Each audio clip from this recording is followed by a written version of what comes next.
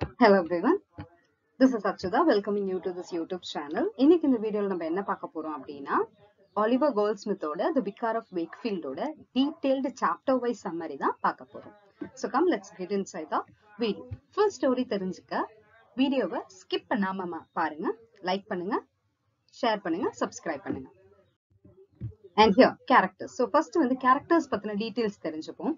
As it is a novel, Pygmalion மாதிரி இதுல வந்து ரொம்ப லிமிட்டட் கேரக்டர்ஸ் கிடையாது. இதுல வந்து ஜாஸ்தி கேரக்டர்ஸ் இருக்காங்க, கொஞ்சம் நிறைய கேரக்டர்ஸ் தான்.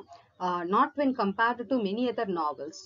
டிக்கன்ஸோட நாவல்ஸ் மாதிரி ரொம்ப ஒரு லாங் லிஸ்ட்னு சொல்ல முடியாது. But limited number of characters. ஒரு ஃபெமிலியர் சென்டிமெண்டல் நாவல் அப்படின்றதுனால அந்த ஃபேமிலி பேஸ்ட் அந்த கேரக்டர்ஸ் மட்டும்தான் வந்து இங்க ரொம்ப ஜாஸ்தியா இருக்காங்க. So first who is the protagonist அப்படின்னு சொல்லிட்டு பார்க்கும்போது டாக்டர் பிரைம்ரோஸ் அப்படின்னு சொல்லுவோம். த Vihar R the doctor.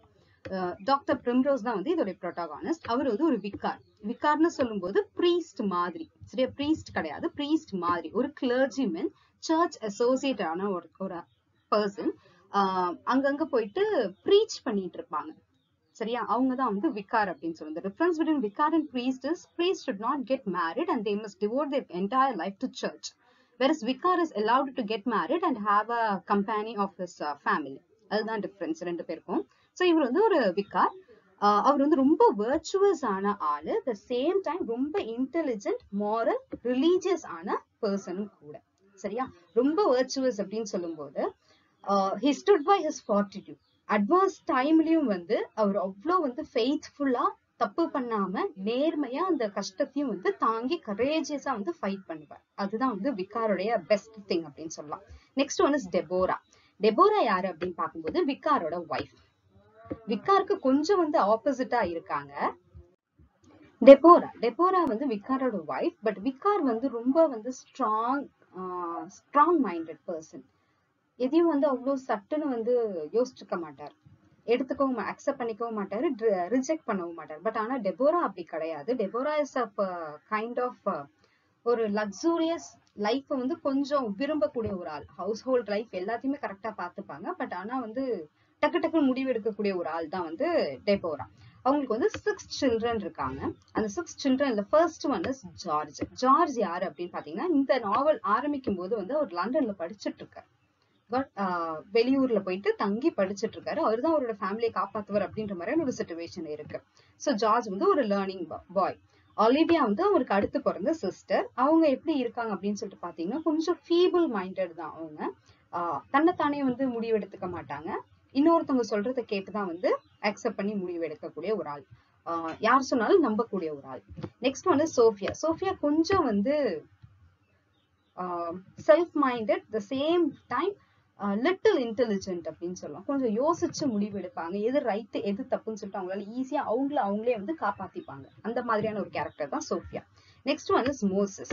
Moses வந்து ஒரு 4th child, செகண்ட் பாய், செகண்ட் சன் அப்படின்றதுனால அவரு எப்படிப்பட்ட ஒரு கேரக்டர் அப்படின்னா, ஈஸியா அவர் வந்து ஏமாத்திடலாம். ரொம்ப வந்து யோசிச்சுன்னா அவர் வந்து செய்ய மாட்டாரு. பட் அவரை ஈஸியா ஏமாத்தலாம். Next one tick and bill வந்து லிட்ரலி அவங்களை வந்து ஒரு கிட்டா தான் இந்த நாவல் ஃபுல்லாவே ட்ரீட் பண்ணிருப்பாங்க. ஒரு சின்ன குழந்தைங்களை எப்படி வந்து ட்ரீட் பண்ணுவாங்களோ அந்த மாதிரி தான் வந்து ட்ரீட் பண்ணிருக்காங்க. Next one is பர்ச்சில். பர்ச்சில் யாரு அப்படின்னு சொல்லிட்டு பாத்தீங்கன்னா, அவரோட ரியல் ஐடென்டிட்டி வந்து சர் வில்லியம் தார்ன்ஹில். சர் வில்லியம் தார்ன்ஹில் அப்படின்னு சொன்னவர் யாருன்னா, கொஞ்சம் வசதி வாய்ப்புகளோட வாழ்ந்த ஒரு மனுஷன். அந்த ஊர்ல நல்ல வந்து கொஞ்சம் ரிச்சா வாழ்ந்த ஒரு ஆளு. பட் ஆனா அவரோட மிஸ்ஃபார்ச்சூன் வந்து அவருடைய வெல்த் எல்லாத்தையும் எடுத்துக்கும். தட் மீன்ஸ் அவருடைய சொத்தை எல்லாத்தையும் இழந்துருவார் ஒரு ரீசனுக்காக. ரீசன் என்னன்னு சொல்லிட்டு எக்ஸாக்டா இதுல கொடுக்கல. அவரோட ஃப்ரெண்ட் அவரை வந்து ஏமாத்தி இருப்பார். அதனால அவரோட சொத்தெல்லாம் போயிருக்கும். அந்த சொத்தெல்லாம் இழந்துட்டு கொஞ்சம் இருக்கும் மணி, கொஞ்சம் அன்னைக்கு சாப்பிடுறதுக்கு போறதுக்கு, அவ்வளவுதான். ஒரு புவரா மாறினதுக்கு அப்புறமேட்டு தான் அந்த வில்லேஜுக்கு வந்து இவர் வந்து மிஸ்டர் பர்ச்சில் அப்படின்ற ஒரு நேமா தனக்கு தானே வச்சுட்டு அந்த வில்லேஜுக்கு வந்து அங்க இருக்கிறவங்க எல்லாம் பார்த்துட்டு ஒரு குட் லைஃப் வந்து லீட் பண்ணிட்டு இருப்பார். அதுதான் வந்து அவரோட true identity. But handsome and intelligent man தான் அவரு. But not so wealthy. He's a poor நொமேடிக்கா தான் வந்து இருந்திருப்பார். Next one is square தார்ன்ஹில். யாருன்னா, இந்த வில்லியம் தார்ன்ஹிலோட நெவ்யூ. எப்படிப்பட்ட கேரக்டர் அப்படின்னா, பாக்குறதுக்கு வந்து ரொம்ப intelligent, kind hearted young man மாதிரி இருப்பாரு. But actually he is a womanizer and doesn't have a good character at all. And next one is Abraham Jenkinson. இவர் வந்து ஒரு ஸ்கவுண்டர். ஃபர்ஸ்ட் வந்து ஒரு ஸ்கவுண்டர் ட்ரிக்கஸ்டரா இருப்பாரு. ஏமாத்துவார். இந்த இடத்துல வந்து மோசஸ் ஒரு தடவை ஏமாத்துவாரு, விகார ஒரு தடவை ஏமாத்துவார். சோ ஒரு ஏமாத்துக்காரர் தான், ஒரு ட்ரிக்கஸ்டரா தான் இருக்காரு. ஆனா ஃபைனலா என்ன ஆவார் அப்படின்னா அவர் திருந்திடுவார். அவரோட குற்றத்தை வந்து அவரே ஒப்புக்கொண்டுட்டு அவரே வந்து திருந்திடுவார். Next one is Solomon பிளாம்பரோ. இவர் யார் அப்படின்னா விகாரோட நெய்பர். தட் இஸ் அவர் வில்லேஜுக்கு போனதுக்கு அப்புறமேட்டு அவர் கூட இருக்கக்கூடிய நெய்பர் வந்து சாலமன் பிளாம்பரோ. அவரோட ஒய்ஃபும் 2 டாட்டரும் தான் வந்து மிஸ் பிளாம்பரோஸ் அப்படின்னு சொல்லுவாங்க. 2 டாட்டர், அவங்களோட 2 டாட்டர். நெக்ஸ்ட் ஒன் அரபெல்லா யாரு அப்படின்னா Arabella is the girl who is engaged to George. Arabella வந்து ஜார்ஜுக்கு என்கேஜ் பண்ணிருப்பாங்க நாவலோட ஸ்டார்டிங்ல. யார் அப்படின்னா இந்த விகார் வந்து வேக்ஃபீல்டுல இருக்கும்போது ரொம்பவே வந்து வெல்தியா இருக்காருல்ல, அப்ப வெல்தியா இருக்கும்போது அவங்க வீட்டுக்கு பக்கத்து வீட்டுக்காரர் தான் வந்து மிஸ்டர் வில்மோட், நெய்பர், ரைட்? அவரோட பொண்ணு தான் வந்து அரபெல்லா, மிஸ் அரபெல்லா அப்படின்னு சொல்லுவோம். சோ அரபெல்லா அவங்களோட பொண்ணு. சோ இவங்க தான் வந்து இந்த நாவலோட மேஜர் கேரக்டர்ஸ். தென் இது தாண்டி மைனர் கேரக்டர்ஸ் இருக்காங்க. அவங்க யாருன்னா so these people are the minor characters. So who are they? First one is Mr. Arnold. யார் மிஸ்டர் ஆர்னால்ட் அப்படின்னு பாத்தீங்கன்னா இந்த விகார் வந்து ஒரு டைம் டிராவல் பண்ணி போய்கிட்டே இருக்கும்போது உடம்பு சரியில்லாம போயிடும். திரும்பி ரிட்டர்ன் வரும்போது ஒரு இன்ன்ல வந்து தங்குவார. அந்த இன்னுக்கு சொந்தக்காரங்க தான் வந்து மிஸ்டர் ஆர்னால்ட். மிஸ்ஸஸ் ஆர்னால்ட் அவரோட ஒய்ஃப். இவங்க 2 பேருமே யார் அப்படின்னு சொல்லிட்டு பார்க்க போனா அந்த அரபெல்லா வில்மோட் இருக்காங்கல்ல, ஜார்ஜுக்கு என்கேஜ் பண்ண பொண்ணு, அவங்களோட ஆண்ட் அண்ட் அங்கிள், அவங்க தான் இவங்க. Next one is lady பாண்ட்லே. Lady பாண்ட்லே யாருன்னா ஒரு ஃபேஷனபிள் லேடி. அவங்க கூட இருக்க இன்னொரு லேடி தான் மிஸ் கேரோலினா வில்லெல்மினா எமிலியா ஸ்கிக்ஸ் அப்படின்னு சொல்லுவோம். சோ பேர் ரொம்ப பெருசா இருக்கு அப்படின்றது எதுக்குன்னா ஆலிவர் கோல்ட்ஸ்மித் வந்து அந்த டைம் 18th century இங்கிலாந்துல இருந்தவங்கள மார்க் பண்றதுக்காக எடுத்த நேம் தான் இந்த நேம். பட் இவங்க 2 பேருமே வந்து so called prostitutes of England, இங்கிலாண்டோட prostitutes. But lady அப்படின்னு சொல்லிட்டு இன்டெலிஜென்ட், அது மட்டும் இல்லாம ஒரு வெல் மேனர்டு லேடியா வந்து வில்லேஜுக்கு வந்து அறிமுகப்படுத்தி இருப்பாங்க ஸ்கொயர் தான்ஹில் இவங்களை கூட்டிட்டு வந்து. பட் ஆக்சுவல் ஐடென்டிட்டி அவங்களுக்கு என்னன்னா they are the prostitutes. And next one is farmer Williams. Farmer வில்லியம்ஸ்க்கு வந்து ஒலிவியாவை ரொம்ப பிடிச்சிருக்கும். அவங்க பக்கத்துல இருக்கக்கூடிய நெய்பர், வில்லேஜுக்கு வந்ததுக்கு அப்புறமேட்டு அவங்க கூட இருக்கக்கூடிய நெய்பர் தான். இவருக்கு வந்து ஒலிவியாவை ரொம்ப பிடிச்சிருக்கும். ஒலிவியாவை மேரேஜ் பண்ணிக்கணும்னு நினைப்பாரு. பட் ஆனா அது வந்து நடக்காது. தென் த பட்லர் யாருன்னா இந்த விகார் வந்து இந்த அர்னால்டு வீட்டுக்கு யார் கூட்டிட்டு வருவாங்க அப்படின்னா இந்த பட்லர் தான் கூட்டிட்டு வருவார். என்னன்னு சொல்லி கூப்பிட்டுட்டு வருவார் அப்படின்னா வந்து எங்க வீட்டுல சாப்பிட்டுட்டு போங்க, என் வீட்டுல சாப்பிட்டுட்டு போங்க அப்படின்னு சொல்லிட்டு கூப்பிட்டுட்டு வருவார். பட் ஆக்சுவலா அது அவர் வீடு கிடையாது, அர்னால்டோட வீடு. சோ அர்னால்டோட பட்லர் தான் அவர். பட் ஏமாத்தி அவர் வீட்டுக்கு கூட்டிட்டு வருவார். ஏமாத்தி கிடையாது, பொய் சொல்லிடுவார், என் வீடு தான் அது அப்படின்னு சொல்லிட்டு பொய் சொல்லிடுவார். Next one is Chaplin. Chaplin யாரு அப்படின்னு பாத்தீங்கன்னா இந்த ஸ்கொயர் தான்ஹிலோட ஃப்ரெண்டு. அது ஸ்டோரியில வருவார் அந்த கேரக்டர். கொஞ்சம் டைம்ல மட்டும் அப்பப்ப வந்து சோஃபியா கூட வந்து கோட் பண்ற மாதிரியான ஒரு சீன்ஸ்ல எல்லாம் வருவார், ஒலிவியா கூடயும் சோஃபியா கூடயும். So that's it, Chaplin. Next one is feeder. Feeder யாருன்னா ஸ்கொயரோட இன்னொரு ஃப்ரெண்ட், தி சேம் லைக் வே, கொஞ்சம் லிட்டில் மைனர் கேரக்டர், ஒரு 2-3 சீன்ல மட்டும் வருவார். நெக்ஸ்ட் ஒன் ஹெர்மிட் அப்படின்றது யாருன்னா ஒரு பேலட் ஒன்னு நேரேட் பண்ணுவாங்க. அந்த பேலட்ல வரக்கூடிய கேரக்டர் தான் ஹெர்மிட். அண்ட் ஜிப்சின்றவர் யாருன்னா சோஃபியாவும் ஒலிவியாவும் பார்ட்டியில இருக்கும்போது ஒரு ஜிப்சி வந்து கிராஸ் ஆவார். அவர் வேற யாரும் கிடையாது, ஃபார்ச்சூன் டெல்லர், ஒரு ஜோசியக்காரர். சரியா? அவர் வந்து அவங்களுடைய ஃபார்ச்சூனை வந்து ஒரு தடவை சொல்லிட்டு போவார். நெக்ஸ்ட் இந்த கம்பெனி மேனேஜர். கம்பெனி மேனேஜர்னு போது அங்க ஒரு தியேட்டர் குரூப்பை வந்து மீட் பண்ணுவாங்க. விகாரும் மீட் பண்ணுவாரு, ஜார்ஜும் மீட் பண்ணுவான். ஜார்ஜ் வந்து ஒரு தியேட்டர் குரூப்ல இருப்பான். அந்த தியேட்டர் குரூப்போடைய ஓனர் தான் வந்து மேனேஜர் தான் வந்து கம்பெனி மேனேஜர் அப்படின்ற நேம்ல வருவாங்க. Next one is mister crispy. கிரிப்சி யாரு அப்படின்னா ஒரு ஸ்லேவ் டிரைவர். இவர் வந்து he is associated with George. George வந்து வேலை தேடி போகும்போது இவர் வந்து ஒரு வேலை கொடுக்க அமெரிக்காவுக்கு வேலைக்கு அனுப்பக்கூடிய மக்களை வந்து இங்க இருந்து வந்து ஸ்லேவ்ஸ் மாதிரி அங்க வேலைக்கு அனுப்பிக்கிட்டு இருக்கக்கூடிய, வேலை பார்த்துட்டு இருக்கக்கூடிய ஆள் தான் வந்து மிஸ்டர் கிரிப்சி. அவரோட கம்பெனி வந்து ஜார்ஜுக்கு பிடிக்காது. கொஞ்ச நாளைக்கு அப்புறமேட்டு அவரோட ஐடியாஸ் எல்லாம் வந்து வேணாம் அப்படின்னு சொல்லிட்டு வேற ஒரு விஷயத்த அவர் யோசிக்க ஆரம்பிப்பார். Last character is Timothy Boxster. Timothy Boxster யாருன்னா ஸ்கொயரோட இன்னொரு மீனியன் ஃப்ரெண்ட். ஜென்கின்சன் மாதிரி, ஜென்கின்சன் கூட இருந்தவர் தான் Timothy Boxster. So these are the characters of the novel Vicar of Wakefield. Now let's move on to the summary of the novel. So here is a chapter wise summary. Story ரொம்ப simple தான், but அது எந்தெந்த சாப்டர்ல என்னென்ன நடந்திருக்கு அப்படின்றதுக்காக நான் chapter wise just hints மாதிரி தான் கொடுத்திருக்கேன். So here you can see literal hints, just வந்து word to word hints தான் இருக்கு. அந்த word to word hints நான் கனெக்ட் பண்ணி சொல்றேன். If you want you can have a notes of it. So first chapter 1ல என்ன நடக்குது அப்படின்னு பாத்தீங்கன்னா, விகார் வந்து ஃபர்ஸ்ட் வந்து அவர் விகாரா இருக்காரு, பிரீஸ்ட் மாதிரி தான் இருக்காரு. அவர் வந்து என்ன பண்றாரு அப்படின்னா, will get married அப்படின்னு சொல்லிட்டு மேரேஜ்க்கு டெசிஷன் எடுக்கிறார். யார மேரேஜ் பண்ணிக்கிறார் அப்படின்னு சொல்லிட்டு பார்த்தா, டெபோரா அப்படின்ற பொண்ணை வந்து மேரேஜ் பண்றாரு. டெபோரா வந்து ரொம்ப நல்ல கைண்ட் ஹார்ட்டட், வீட்டை வந்து கரெக்டா ஃபேமிலியை மெயின்டைன் பண்ணக்கூடிய ஒரு ஆள் அப்படின்னு நினைச்சிட்டு டெபோராவை ஃபர்ஸ்ட் வந்து மேரேஜ் பண்றாரு. அவங்களுக்கு வந்து 6 children இருக்காங்க. யார் யார் அப்படின்னு பாத்தீங்கன்னா, George, Olivia, Sofia, Moses, tick and bill. 6 children இருக்காங்க. சோ ஜார்ஜ் எங்க படிச்சிட்டு இருக்காரு அப்படின்னு சொல்லிட்டு பாத்தீங்கன்னா, ஆக்ஸ்போர்ட்ல வந்து படிச்சிட்டு இருக்காரு. அப்போ சோ ஆக்ஸ்போர்ட்ல அவர் படிக்கும்போது மீதி பேர் எல்லாமே வந்து வீட்டுல இருக்காங்க. மீதி 5 பேரும் வீட்டுல இருக்காங்க. சோ எல்லாருமே எப்படி இருக்காங்க அப்படின்னா, ஜெனரஸ், கிரெடுலஸ், சிம்பிள் அண்ட் இன்அஃபென்சிவான ஒரு கேரக்டர்ஸா தான் இருக்காங்க. சோ விகாரோட ஃபேமிலி வந்து ரொம்ப ஹாப்பியான லைஃபை லீட் பண்ணிக்கிட்டு இருக்காங்க. அவங்களுக்கு வரக்கூடிய இன்கம் வந்து பத்திரமா வச்சுக்கிட்டு, அந்த இன்கம்ல வந்து அவங்களுடைய தேவையான விஷயத்த எல்லாத்தையும் ஸ்பெண்ட் பண்ணிக்கிட்டு, அவங்க சில்ட்ரனோட சேர்ந்து அவர் ரொம்ப ஹாப்பியா ப்ரௌடா அவருடைய ரிலீஜியஸ் தாட்ஸுக்கு ஏத்த மாதிரி ஒரு லைஃபை வந்து லீட் பண்ணிக்கிட்டு இருக்காரு. அப்படி இருக்கும்போது செகண்ட் சாப்டர்ல என்ன ஆகுது அப்படின்னா, விகாரோட ஃபார்ச்சூன் எல்லாமே, தட் இஸ் அவரோட வெல்த் எல்லாமே என்ன பண்ணிட்டு இருக்கு, விகார் என்ன பண்ணிட்டு இருக்காரு அப்படின்னா, அவருடைய ஓன் சேலரி இருக்குல்ல, அந்த சேலரி, அவரோட கிளர்ஜிமென், அவருக்கு வந்து நிறைய சொத்தெல்லாம் இருக்கு. அந்த சொத்தை வச்சு அவர் வாழ்ந்துகிட்டோம். அவர் வந்து அந்த கிளர்ஜிமென்னா இருக்கிறதுனால, சர்ச்ல போயிட்டு அந்த ப்ரீச் பண்ணிக்கிட்டு இருக்கிறதுனால ஒரு சம்பளம் இருக்கு அவருக்கு. அந்த சேலரியை வந்து ஆர்ஃபன்ஸ்க்கும் விடோஸ்க்கும் கொடுத்து ஹெல்ப் பண்ணிக்கிட்டு ஒரு சாட்டிஸ்ஃபைடான ஒரு லைஃபை வந்து லீட் பண்ணிக்கிட்டு இருக்காரு. அவருக்கு வந்து எந்த அசிஸ்டன்ட்டுமே கிடையாது. அவருக்கு நோ அசிஸ்டன்ட். அவர் தானாவே தான் போவாரு, தானாவே தான் வருவாரு. அவரோட ஃபேவரட் டாபிக் அப்படி எதை பத்தி பேசுறது அவருக்கு ரொம்ப பிடிக்கும் அப்படின்னா, மேட்ரிமோனி பத்தி பேசுறது ரொம்ப பிடிக்கும். சரி, அந்த மேட்ரிமோனியை பத்தி அவர் என்ன சொல்லுவார் அப்படின்னு சொல்லிட்டு பாத்தீங்கன்னா, you must be loyal to your wife, even if your wife or husband is dead, you should not get married the next time அப்படின்னு சொல்லுவார். செகண்ட் மேரேஜ் வந்து இவர் அக்செப்ட் பண்ணிக்கவே மாட்டார். ரீசன் என்னன்னா, ரொம்ப பேஷனேட்டா இருக்கணும், ரொம்ப லவ்வபிளா இருக்கணும் நம்மளுடைய பில்லவுடுக்காக. எக்காரணத்தை கொண்டு அவங்களுக்கு நம்ம வந்து துரோகமே பண்ணக்கூடாது அப்படின்னு சொல்லுவார். சரியா, அதுக்கப்புறமேட்டு என்ன பண்றாங்க அப்படின்னா, இவங்களோட நெய்பர் வந்து அரபெல்லா வில்மோட், மிஸ்டர் வில்மோட் இருக்காரு. அவர் வந்து கொஞ்சம் வெல்தியான மேன் தான். அவருக்கும் ஜார்ஜுக்கும், அவரோட பொண்ணுக்கும் அரபெல்லாக்கும் இவரோட பையன் ஜார்ஜுக்கும் என்கேஜ்மெண்ட் பிக்ஸ் பண்றாங்க. 2 பேரும் வந்து ஒருத்தர் ரொம்ப நல்லா புரிஞ்சுக்கிட்டாங்க. ஸோ என்கேஜ்மெண்ட் பிக்ஸ் பண்ணிட்டு ரொம்ப ஹாப்பியா செலிப்ரேட் பண்ணிட்டு இருக்காங்க. அந்த ஃபேமிலி ஃபுல்லாவே என்கேஜ்மெண்ட் முடிஞ்சிருச்சு, இன்னும் கொஞ்சம் நல்ல வெட்டிங் வரப்போகுது.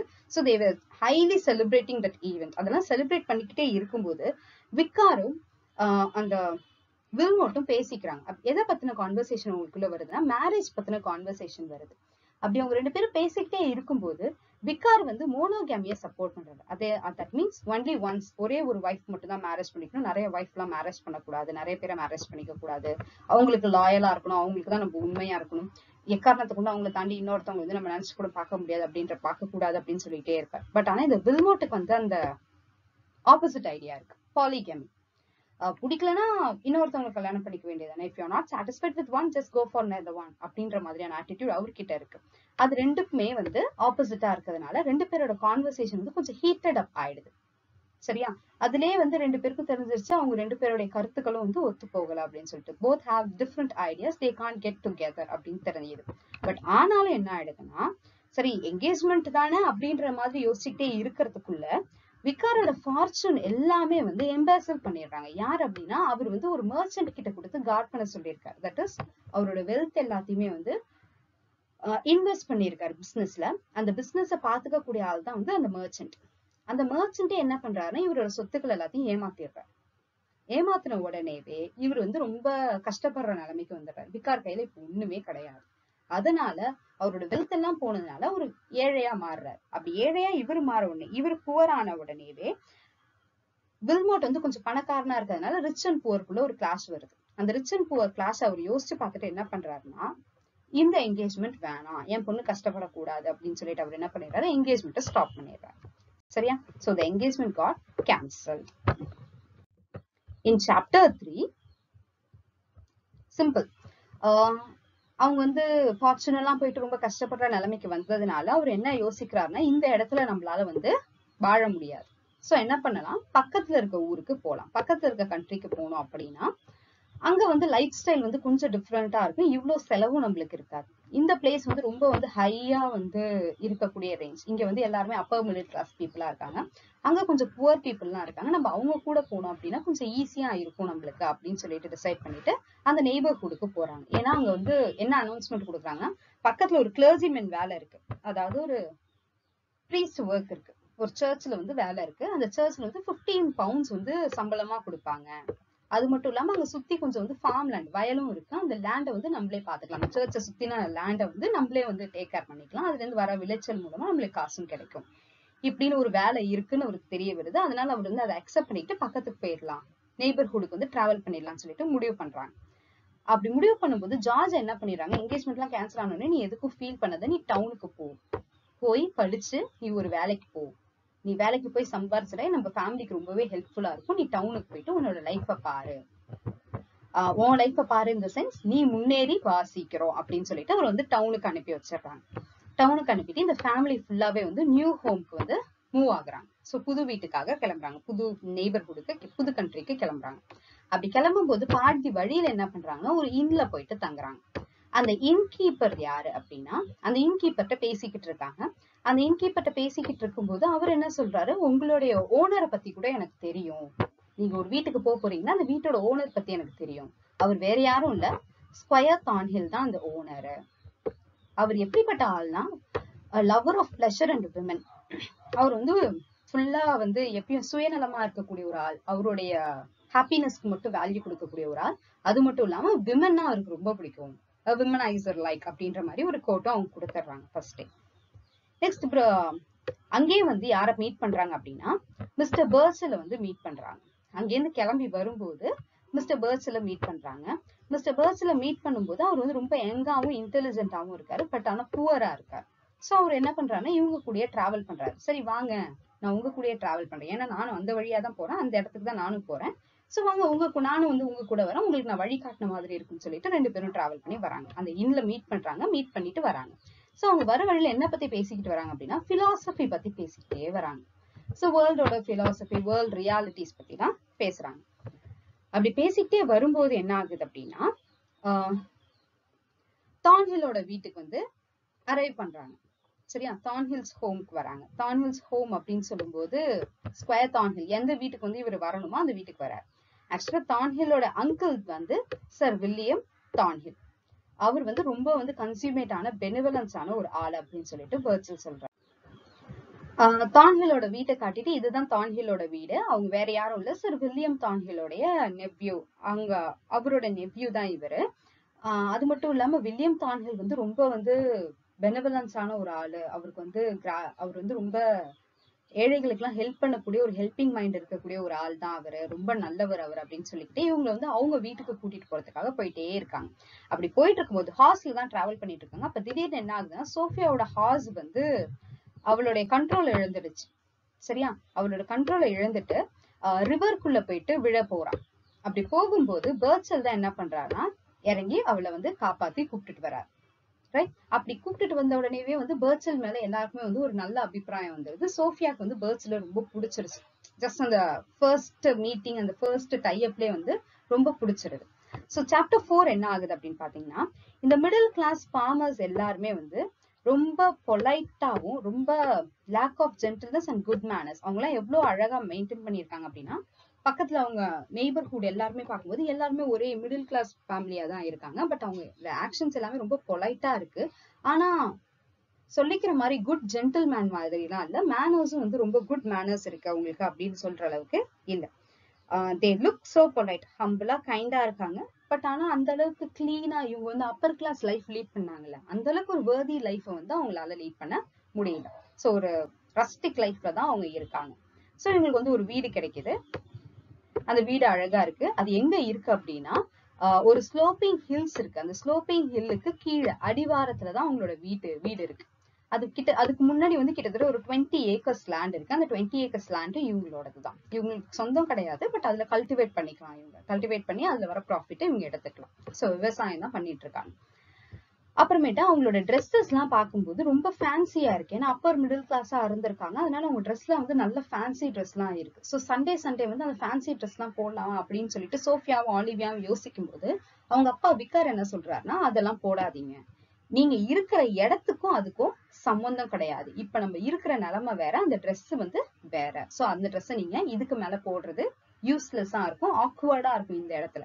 சோ அந்த ட்ரெஸ் நீங்க அவாய்ட் பண்ணிட்டு என்ன பண்ணுங்க, அதுல டிக்குக்கும் பில்லுக்கும் சண்டே வந்து போட்டுக்கிறதுக்காக வெயிஸ்ட் கோட்டை வந்துட்டும் நீங்க வந்து ரெடி பண்ணி வைங்க அப்படின்னு சொல்றாங்க. சோ அவங்க 2 பேரும் என்ன பண்றாங்க, சண்டே வெயிஸ்ட் கோட் ரெடி பண்றாங்க. சண்டே வெயிஸ்ட் கோட்னா சர்ச்சுக்கு போவாங்க, மாஸ் பண்ணுவாங்க. சோ அதுக்காக அந்த ரீசனுக்காக வெயிஸ்ட் கோட்டை ரெடி பண்றாங்க டிக்குக்கும் பில்லுக்கும். Next one is chapter 5. என்ன நடக்குது அப்படின்னா, சோ வெளியில அவங்க எப்பயுமே வந்து கொஞ்சம் டைம் வந்து வெளியில ஸ்பெண்ட் பண்றாங்க. அப்படி அவங்க வெளியில ஸ்பெண்ட் பண்ணும்போது எங்க போய் ஸ்பெண்ட் பண்றாங்கன்னா, ஹனிசக்கிள் அண்ட் ஹாத்தார்ன் இருக்கு. அந்த ஃபுல் ஃபீல்ட்லயும் அவங்க என்ன வந்து கல்டிவேட் பண்ணிருக்காங்க அப்படின்னா ஹனிசக்கிள் அண்ட் ஹாத்தார்ன். சோ அந்த இடத்துக்கு போயிட்டு அவங்க என்ன பண்ணுவாங்க அப்படின்னா, அந்த ஃபீல்டுல ஒண்ணு புக்ஸ் படிச்சுட்டு இருப்பாங்க, இல்லைன்னா வந்து அவங்களுக்கு தெரிஞ்ச பாட்டெல்லாம் வச்சு பாடிக்கிட்டு கொஞ்சம் சிங் பண்ணிட்டு என்டர்டைன்மெண்டா இருப்பாங்க. சரியா ஜாலியா ஹாப்பியா ஒரு லைஃப் வந்து லீட் பண்ணிட்டு இருக்காங்க, just to avoid the unwanted thoughts. அதுக்காக சோ அந்த இடத்துல என்ன ஆகுது அப்படின்னா, ஒரு நாள் அந்த ஸ்கொயர் தான்ஹில் அந்த ஓனர் இருக்காருல்ல, அவர் வரார். அவர் வந்துட்டு அந்த லேடிஸ் எல்லாத்தையும் வந்து பாக்குறாரு. அந்த லேடிஸ் அப்படின்னு சொல்லும் போது சோஃபியா, ஒலிவியா, டெபோரா இவங்களெல்லாம் பாக்குறாரு. அவங்கள பார்த்துட்டு ஒரு பாட்டு பாடுங்க அப்படின்னு சொல்லிட்டு கேக்குறாரு. பாட்டு நல்லா இருக்கே, இவ்வளவு நேரம் பாடுனீங்கல்ல, இன்னொரு பாட்டு பாடுங்க எனக்காக அப்படின்னு கேட்டோன்னே விக்காருக்கு வந்து அது ரொம்ப சுத்தமா பிடிக்கவே இல்லை. இவர் என்ன திடீர்னு வந்து பாட்டு பாட சொல்றாரு, அது நம்ம பொண்ணு வந்து பாட்டு பாட சொல்றாரு அப்படின்னு சொல்றாரு. பட் ஆனா டெபோரா என்ன பண்றாங்க அப்படின்னா, பாடுங்கன்னு சொல்லிட்டு என்கரேஜ் பண்றாங்க. ரீசன் என்ன அப்படின்னு சொல்லிட்டு பார்க்கும்போது, ஸ்கொயர் தான்ஹில பார்த்த உடனே தெரியுது அவர் ரொம்ப ரிச். அது மட்டும் இல்லாம ஒரு நல்ல இன்டெலிஜென்ட் சூட் மாதிரி தெரிகிறார். டெபோரா உடனே என்ன நினைக்கிறாங்க, நம்ம 2 பொண்ணுல யாரா ஒருத்தவங்களுக்கு வந்து ஒரு பெர்ஃபெக்ட் சூட்டா இருப்பாங்க. So let us encourage them அப்படின்னு சொல்லிட்டு அவங்க வந்து என்கரேஜ் பண்றாங்க பாடுறதுக்கு. சோ அதே மாதிரி அவரும் வந்து அந்த 2 பொண்ணுங்களும் வந்து என்ன பண்றாங்கன்னா பாட்டு பாடுறாங்க. டெபோரா என்ன நினைச்சுக்கிறாங்க, அந்த ஈவெண்ட் முடிஞ்சு வீட்டுக்கு வந்தோடனே மோஸ்ட் ஃபார்ச்சுனேட் ஹிட், நம்ம பசங்க நல்லா பாடியிருக்காங்க, கண்டிப்பா வந்து ஸ்கொயர் தான்ஹிலுக்கு நம்ம 2 பொண்ணுல யாரோ ஒருத்தவங்க வந்து ரொம்ப பிடிச்சிருக்கும். மேபி ஆலிவியா வந்து ரொம்ப பிடிச்சிருக்கும். அவர் அதனால 2 பேர்ல யாரோ ஒருத்தவங்க மேரேஜ் பண்ணிக்கிறதுக்கு நிறைய சான்ஸ் இருக்கு, நம்ம பொண்ணுக்கு வந்து ஒரு நல்ல லைஃப் கிடைக்க போகுது, ரிச் லைஃப் கிடைக்க போகுதுன்னு அவங்க யோசிச்சுட்டு இருப்பாங்க. பட் சோஃபியாக்கு வந்து அது பிடிக்கவே இல்லை. Sofia doesn't care about square. whereas ஒலிவியாக்கு வந்து ஸ்கொயர் ரொம்ப பிடிச்சிருச்சு. she started admiring square. But விக்கார் என்ன சொல்றாரு அப்படின்னா, disproportionate friendships ever terminate in disgust. that means சரிசமமா ஆள் கூட நட்பு வச்சுக்கணும். அது இல்ல அப்படின்னா disproportionate friendships ever terminate in disgust. So அது கடைசியா எங்க போய் முடியும், ஒரு கஷ்டத்துலதான் வந்து முடியும். சமமானவங்களா பார்த்து நட்பு வச்சுக்கிறது நல்லது. சமம் இல்ல அப்படின்னு தெரிஞ்சிருச்சு அப்படின்னா அந்த நட்பை வந்து நம்ம கண்டினியூ பண்ணிட்டே இருந்தோம்னா அது ஃபைனலா வந்து நம்மளுக்கு தான் வந்து ப்ராப்ளமேட்டிக்கா முடியும் அப்படின்னு அவரு ஃபர்ஸ்டே வந்து வார்ன் பண்றாரு டெபோரா கிட்ட. சோ ஸ்கொயர் என்ன பண்றாரு அப்படின்னா ஒரு கிஃப்டும் கொடுக்குறாரு. சோ ஃபைனலா அந்த பாட்டெல்லாம் பாடி முடிச்சுட்டு அவங்க எல்லாம் ரெஜாய்ஸ் பண்ணதுக்கு அப்புறமேட்டா என்ன பண்றாருன்னா, ஸ்கொயர் வந்து ஒரு சின்னதா ஒரு கிஃப்ட் கொடுத்துட்டு போறாரு. சோ சாப்டர் 6ல என்ன ஆகுது அப்படின்னு பாத்தீங்கன்னா, பர்ட்ஸில் வந்து விசிட் பண்றாரு. பர்ட்ஸில் அவங்களோட வீட்டுக்கு வராரு. வீட்டுக்கு வந்துட்டு 2 பேரையும் எல்லாரையுமே வந்து விசிட் பண்றாரு. ஹாப்பியா வந்து விசிட் பண்றாரு. அவர் ஹாப்பியா வந்து விசிட் பண்றாரு. அப்ப பார்க்கும்போது சோஃபியாக்கு வந்து அவர் ரொம்ப பிடிச்சிருக்கு, அவருக்கும் வந்து சோஃபியாவை ரொம்ப பிடிச்சிருக்கு. அது பார்க்கும்போது என்ன தெரியுதுன்னா, he is interested in Sofia அப்படின்ற மாதிரி ஒரு அசம்ஷன், ஒரு கன்க்ளூஷனே வந்து கிடைக்குது இல்ல. சோ சாப்டர் 7ல என்ன பண்ணுவாங்க அப்படின்னா, விக்கார் வந்து ஒரு பார்ட்டி அரேஞ்ச் பண்ணுவாங்க அவங்களுடைய லேண்ட்லார்ட்ஸ்க்காக. தட் இஸ் ஸ்கொயர் தான்ஹில் இருக்காருல்ல, அவருக்காக வந்து ஒரு பார்ட்டி அரேஞ்ச் பண்ணுவாங்க. அதுக்கு வந்து அந்த ஸ்கொயர் அலாங் வித் அவரோட சாப்ளின் ஃபீடரோட சேர்ந்து வந்திருப்பாங்க அந்த பிளேஸ்க்கு. சோ எல்லாரும் வந்து ரொம்ப ஹாப்பியா வந்து என்ஜாய் பண்ணிட்டு இருப்பாங்க வித் அ ட்ரிங்க். அதுல விக்கார் என்ன பண்ணுவாருன்னா சர்ச்சை பத்தி பேசிக்கிட்டு இருப்பாரு. பட் இவர் பேசுறது எல்லாத்துக்குமே வந்து சாப்ளின் வந்து அகைன்ஸ்டான கமெண்ட்ஸ் கொடுத்துக்கிட்டே இருப்பார். மோசஸ் அவரோட 2வது பையனும் ஸ்கொயரும் எதை பத்தி பேசிட்டு இருப்பாங்கன்னா, ரிலிஜன் பத்தி பேசிக்கிட்டு இருப்பாங்க. ரிலிஜன் பத்தி நிறைய டிபேட் பண்ணிட்டே இருப்பாங்க. டெபோரா வந்து ரொம்ப ஹாப்பியா இருப்பாங்க ஒலிவியாக்காக. ஏன்னா ஒலிவியாக்கு வந்து ஸ்கொயரை பிடிச்சிருக்கு, ஸ்கொயருக்கும் ஒலிவியாவை பிடிச்சிருக்கு. Maybe they will get up later அப்படின்னு சொல்லிட்டு, கெட் டுகெதர் லேட்டர் அப்படின்னு சொல்லிட்டு அவங்க வந்து ரொம்ப ஹாப்பியா இருப்பாங்க. அப்படி இருக்கும்போது விக்காருக்கு வந்து அது சுத்தமா பிடிக்கல. அவர் என்ன சொல்றாருன்னா, ஸ்கொயர் மாதிரி ஒரு ஃப்ரீ திங்கருக்கு என் பொண்ணை நான் கல்யாணம் பண்ணி கொடுக்க விரும்பல. I don't want Olivia to get for Vihar square. Reason என்னன்னா ஸ்கொயர் வந்து ரொம்ப ஃப்ரீ திங்கரா இருக்காரு. அவர் வந்து ஒரு விமன் ஓரியன்டான பர்சனா இருக்காரு, அதனால வந்து தேவையில்லை அப்படின்னு சொல்லிட்டு யோசிச்சுட்டு இருக்காரு. சோ திடீர்னு என்ன ஆகுது அப்படின்னா சாப்டர் 8ல ஃபர்ஸ்ட் வந்து மிஸ்டர் பர்ச்சல் வந்து வீட்டுக்கு வர்றாரு. வீட்டுக்கு வந்து விசிட் பண்றாரு. ஜஸ்ட் ஒரு ஃப்ரெண்ட்லி விசிட் தான். சோ ஃபேமிலி எல்லாருமே வந்து அவங்க ஹாப்பியா வந்து ரிசீவ் பண்றாங்க. அப்படி ரிசீவ் பண்ணிட்டு பேசிட்டு இருக்கும்போது எதை பத்தி பேசுறாங்கன்னா பொயட்ரியை பத்தி டிஸ்கஸ் பண்றாங்க. அதுல வந்து கண்டெம்பரரி இங்கிலீஷ் பொயட்ஸை பத்தி அவர் என்ன சொல்றாருன்னா லக்ஸூரியன்ட் இமேஜ் அப்படின்னு சொல்லிட்டு அவங்களை டிஸ்கிரைப் பண்றாரு. அது மட்டும் இல்லாம எபிதெட்ஸ் that improve the sound without carrying on the sense. எல்லாமே வந்து சவுண்ட் வேலிடா தான் எழுதுறாங்களே தவிர நியூ கண்டெம்பரரி பொயட்ஸ் எல்லாமே அதுல வந்து சென்சிபிள் வேலிடிட்டி இருக்கு அப்படின்னு கேட்டா அது இல்ல அப்படின்னு சொல்லிட்டு கமெண்ட் பண்றாரு. சோ ரொம்ப வந்து லக்ஸூரியன்ட் இமேஜஸ் தான் யூஸ் பண்றாங்க தவிர ரியாலிட்டின்றது வந்து அங்க மிஸ் ஆகுது அப்படின்னு சொல்லிட்டு அவர் ஃபீல் பண்ணி சொல்லிட்டு இருக்காரு. அப்படி பேசிட்டு இருக்கும்போது அவர் வந்து ஒரு ஸ்டோரியை வந்து நேரேட் பண்றாரு. ஒரு பேலடை வந்து நேரேட் பண்றாரு. அவரே எழுதுனது, தட் இஸ் வேர்ட்ஸ்லே எழுதுனது. So story of a hermit and a traveller. என்ன அப்படின்னு சொல்லிட்டு பாத்தீங்கன்னா ஒரு ஹெர்மிட் வந்து ஒரு டிராவலரை வந்து மீட் பண்றாரு. ஹெர்மிட்னா சேஜ். அந்த ஹெர்மிட் வந்து ஒரு டிராவலரை மீட் பண்றாரு. அந்த டிராவலர் வந்து ரொம்ப சோகமா இருப்பாங்க. அவர் வந்து வழியில போயிட்டே இருக்கும்போது இந்த ஹெர்மிட்டை பார்த்து வெயிட் பண்ணி பேசிக்கிட்டு இருக்காங்க ரெண்டு பேரும். அவர் ரொம்ப டயர்டா இருக்கிறதுனால ஹெர்மிட் என்ன பண்றாரு, வாங்க என்னோட குடிலுக்கு வந்து நீங்க தங்கிட்டு அடுத்த நாள் போலாம் வாங்க அப்படின்னு சொல்லிட்டு கூப்பிட்டுட்டு வராங்க. கூப்பிட்டுட்டு வந்துட்டு ரெண்டு பேரும் வந்து அந்த ஃபயர் சைட்ல உட்காந்துட்டு பேசிட்டு ஓகே ஃபைன் அப்படின்னு சொல்லிட்டு கான்வர்சேஷன் போயிட்டே இருக்கும்போது அப்பதான் அவர் என்ன நோட்டீஸ் பண்றாரு அப்படின்னா இந்த டிராவலர் வந்து ரொம்ப சோகமா இருக்காரு. ஏன் இவ்வளவு சோகமா இருக்கீங்க நீங்க அப்படின்னு சொல்லிட்டு அவர் கிட்ட போய் பார்க்கும்போதுதான் அவருக்கு தெரியுது அந்த டிராவலர் ஆக்சுவலா வந்து ஒரு பொண்ணு அப்படின்னு சொல்லிட்டு ஒரு விமன் அப்படின்ட்டு. So what is the reason for your sadness அப்படின்னு சொல்லிட்டு அந்த விமன் கிட்ட கேட்கும்போது அவங்க என்ன சொல்றாங்கன்னா ஷி லவ்ட் அ பாய். அவங்க வந்து ஒருத்தவங்களை விரும்பினதாகவும் ஆனா அவங்க அப்பா அதை அக்செப்ட் பண்ணாம அவங்க விரும்பின ஆள் வந்து ரொம்ப வைஸான மென், தட் இஸ் ரொம்ப இன்டெலிஜென்டான விஸ்டமான ஒரு ஆளு. பட் ஆனா புவர் பர்சனை வந்து விரும்பிட்டாங்க. ஆனா அவங்க அப்பா அதுக்கு வந்து அக்செப்ட் பண்ணிக்காம ஊர்ல இருந்த எல்லா ரிச் பர்சனையும் கூப்பிட்டு யாராவது ஒருத்தவங்களை வந்து மேரேஜ் பண்ணி வைக்கிறதுக்கு ரொம்பவே ட்ரை பண்ணிட்டு இருந்திருக்காங்க. இவங்களுக்கு அது பிடிக்கிறதுனால என்ன பண்ணிருக்காங்க அப்படின்னா she just came out of the home. அவங்கள வந்து அங்க இருந்து அவங்க வந்து வெளியில வந்துட்டாங்க. சோ அது பிடிக்கல அப்படின்னு சொல்லிட்டு அவங்க வந்து வெளியில வந்திருக்காங்க. அது மட்டும் இல்லாம அவங்க என்ன நினைச்சிட்டு இருக்காங்க அப்படின்னா அந்த வைஸ்மேன் வந்து அவங்க வைஸ்மேனோட பேர் வந்து எட்வின். அவரைதான் வந்து நான் மிஸ் பண்ணிட்டேன். மேபி அவர் வந்து நான் இல்லாததுனால என்ன பண்ணிட்டாரு அப்படின்னா ரிஜெக்ட் ஆயிட்டு எட்வின் வந்து இறந்துட்டாரு. இதுக்கு மேல எனக்கும் வாழ விருப்பம் இல்லை, என்ன பண்றதுன்னு தெரியாததுனாலதான் நான் வீட்டுல இருந்து இப்படி கிளம்பி வந்துட்டேன் அப்படின்னு சொல்லிட்டு அவங்க ஃபீல் பண்றாங்க. அப்புறம் தான் தெரிய வருது இந்த ஹெர்மிட் வேற யாரும் கிடையாது, எட்வின் தான். எட்வின் இறந்து போகல, அந்த இடத்த விட்டு டிஜெக்டட்ல கிளம்பி வந்துட்டார். சோ மேபி அவங்க வந்து இன்னொருத்தவங்க மேரேஜ் பண்ணிக்க போறாங்கன்னு சொல்லிட்டு வருத்தப்பட்டுட்டு அவர் வந்து ஊரை விட்டு வந்துட்டாரு அப்படின்னு சொல்லிட்டு தெரிய வருது. சோ இது ரிவீல் அவுட் ஆன உடனே the hermit and the traveler, the women ரெண்டு பேருமே வந்து யுனைட் ஆயிடுறாங்க. ரொம்ப ஹாப்பியா வந்து எண்ட் பண்றாங்க அப்படின்னு சொல்லிட்டு ஒரு பேலட் வந்து அவர் வந்து நேரேட் பண்றாரு. அந்த பேலட் நேரேட் பண்ணி முடிச்ச உடனே அது நேரேட் பண்ணி முடிக்கக்குள்ள என்ன ஆகுதுன்னா ஒரு கன் ஷாட் சவுண்ட் கேக்குது. ஆக்சுவலா அது யார் பண்ணதுதான் இந்த சாப்ளின் பண்ணது. இந்த ஸ்கொயரோட சாப்ளின் இருக்காருல்ல அவர் வந்திருப்பாரு. அவர் என்ன பண்றாருன்னா ஃபாரஸ்டுக்கு போயிட்டு ஒரு பிளாக் பேர்டை ஷூட் பண்ணி எடுத்துட்டு வருவார். வேணுமா அப்படின்னு கேட்ட உடனே யாருக்குமே அது பிடிக்கவே பிடிக்காது அந்த ஆக்ட். பட் ஆனா அவர் அதை செஞ்சிருப்பார். சோ நெக்ஸ்ட் டே என்ன பண்ணுவார்னா ஒரு பால் அரேஞ்ச் பண்றோம். இந்த சாப்ளின் சொல்லுவாரு we are arranging a ball. Ball means ஒரு டான்ஸ் பார்ட்டி. சோஃபியாவை வந்து இன்வைட் பண்ணுவாங்க. ஏன்னா சோஃபியா ரொம்ப அழகா இந்த பார்ட்டியில டான்ஸ் ஆடிட்டு இருந்திருப்பாங்க. சோ அங்க வரலாமே அப்படின்னு சொல்லிட்டு இன்வைட் பண்ணுவாங்க. பேர்ட்ஸும் இன்வைட் பண்ணுவாங்க.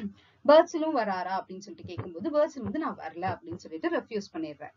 So why don't you join a ball ன்னு கேட்கும்போது no I'm not interested அப்படின்னு சொல்லிட்டு பேர்ட்ஸில் ரெஃப்யூஸ் பண்ணிடுறாரு. சோஃபியாக்கு வந்து கொஞ்சம் கஷ்டமா இருக்கு, ஏன் இவர் வரமாட்டாரு நம்ம கூட அப்படின்னு சொல்லிட்டு யோசிக்கிறாங்க. சாப்டர் 9ல பார்க்கும்போது ஸ்கொயர் தான்ஹில் வந்து பார்ட்டிக்கு வர. பார்ட்டி அப்படின்னு சொல்லும் போது விகாரோட ஃபேமிலி வந்து ஒரு பார்ட்டி அரேஞ்ச் பண்ணியிருக்காங்க. ஜஸ்ட் அந்த பார்ட்டிக்கு வந்து நிறைய லேடிஸ் இல்லை அப்படின்றதுக்காக அவங்க வந்து மிஸ் பிளாம்பரோஸையும் வந்து இன்வைட் பண்ணியிருக்காங்க. அவங்களோட 2 நெய்பரிங் டாட்டரையும் அந்த பார்ட்டிக்கு வந்து இன்வைட் பண்ணியிருக்காங்க. அந்த பார்ட்டியில ஸ்கொயர் தான்ஹில் வராரு. அவர் கூட வந்து 2 லேடி வராங்க. That is lady பிளாதே and miss Carolina வில்லல்மினா Amelia ஸ்கெக்ஸ் அப்படின்னு சொல்லிட்டு 2 லேடியை கூப்பிட்டுட்டு வராங்க. 2 பேருமே பார்க்கும்போது ரொம்ப ஹை லைஃப் ஹை லிவ்டு கம்பெனில இருந்த மாதிரி அவ்வளவு அழகா இருக்காங்க. 2 பேரையும் பார்க்கும்போது சோ கால்டு லண்டன் லேடிஸ் அப்படின்ற மாதிரி இருக்காங்க. அவங்க அழகா பாடுறாங்க, டான்ஸ் பண்றாங்க. டெபோராக்கும் அவங்க டாட்டர்ஸ்க்கும் அவங்க ரொம்ப பிடிச்சிருச்சு. they started admiring them and they got impressed. அதை பார்த்ததுக்கு அப்புறமேட்டா நல்ல டைம் ஸ்பெண்ட் பண்றாங்க. ஸ்பெண்ட் பண்ணதுக்கு அப்புறமேட்டா அந்த ரெண்டு லேடிஸ்க்கும் ஒலிவியாவையும் சோஃபியாவையும் ரொம்ப பிடிச்சிருக்கு. அதனால என்ன பண்றாங்க, எங்க கூட எங்க வீட்டுக்கு வரீங்களா அப்படின்னு சொல்லிட்டு கேக்குறாங்க. பட் ஆனா ரெஃப்யூஸ் பண்ணிடுறாரு. விகார் வந்து நோ அப்படின்னு சொல்லிட்டு ரெஃப்யூஸ் பண்ணிடுறாரு. ஸோ சாப்டர் 10ல என்ன நடக்குதுன்னா, அந்த ரெண்டு டாட்டர்ஸையும் வந்து பத்தி யோசிக்கிறாரு விகார். என்னன்னா, அவங்க ரெண்டு பேருக்கும் ஹியூமனிட்டியும் டெம்பரன்ஸும் குறைஞ்சிக்கிட்டே வருது. அவங்க வந்து முன்னாடி இருந்த மாதிரி இப்ப இல்ல, ரொம்பவே வந்து கிரீடா இருக்காங்க, பேராசையோட இருக்க மாதிரி தெரியுது லைட்டா.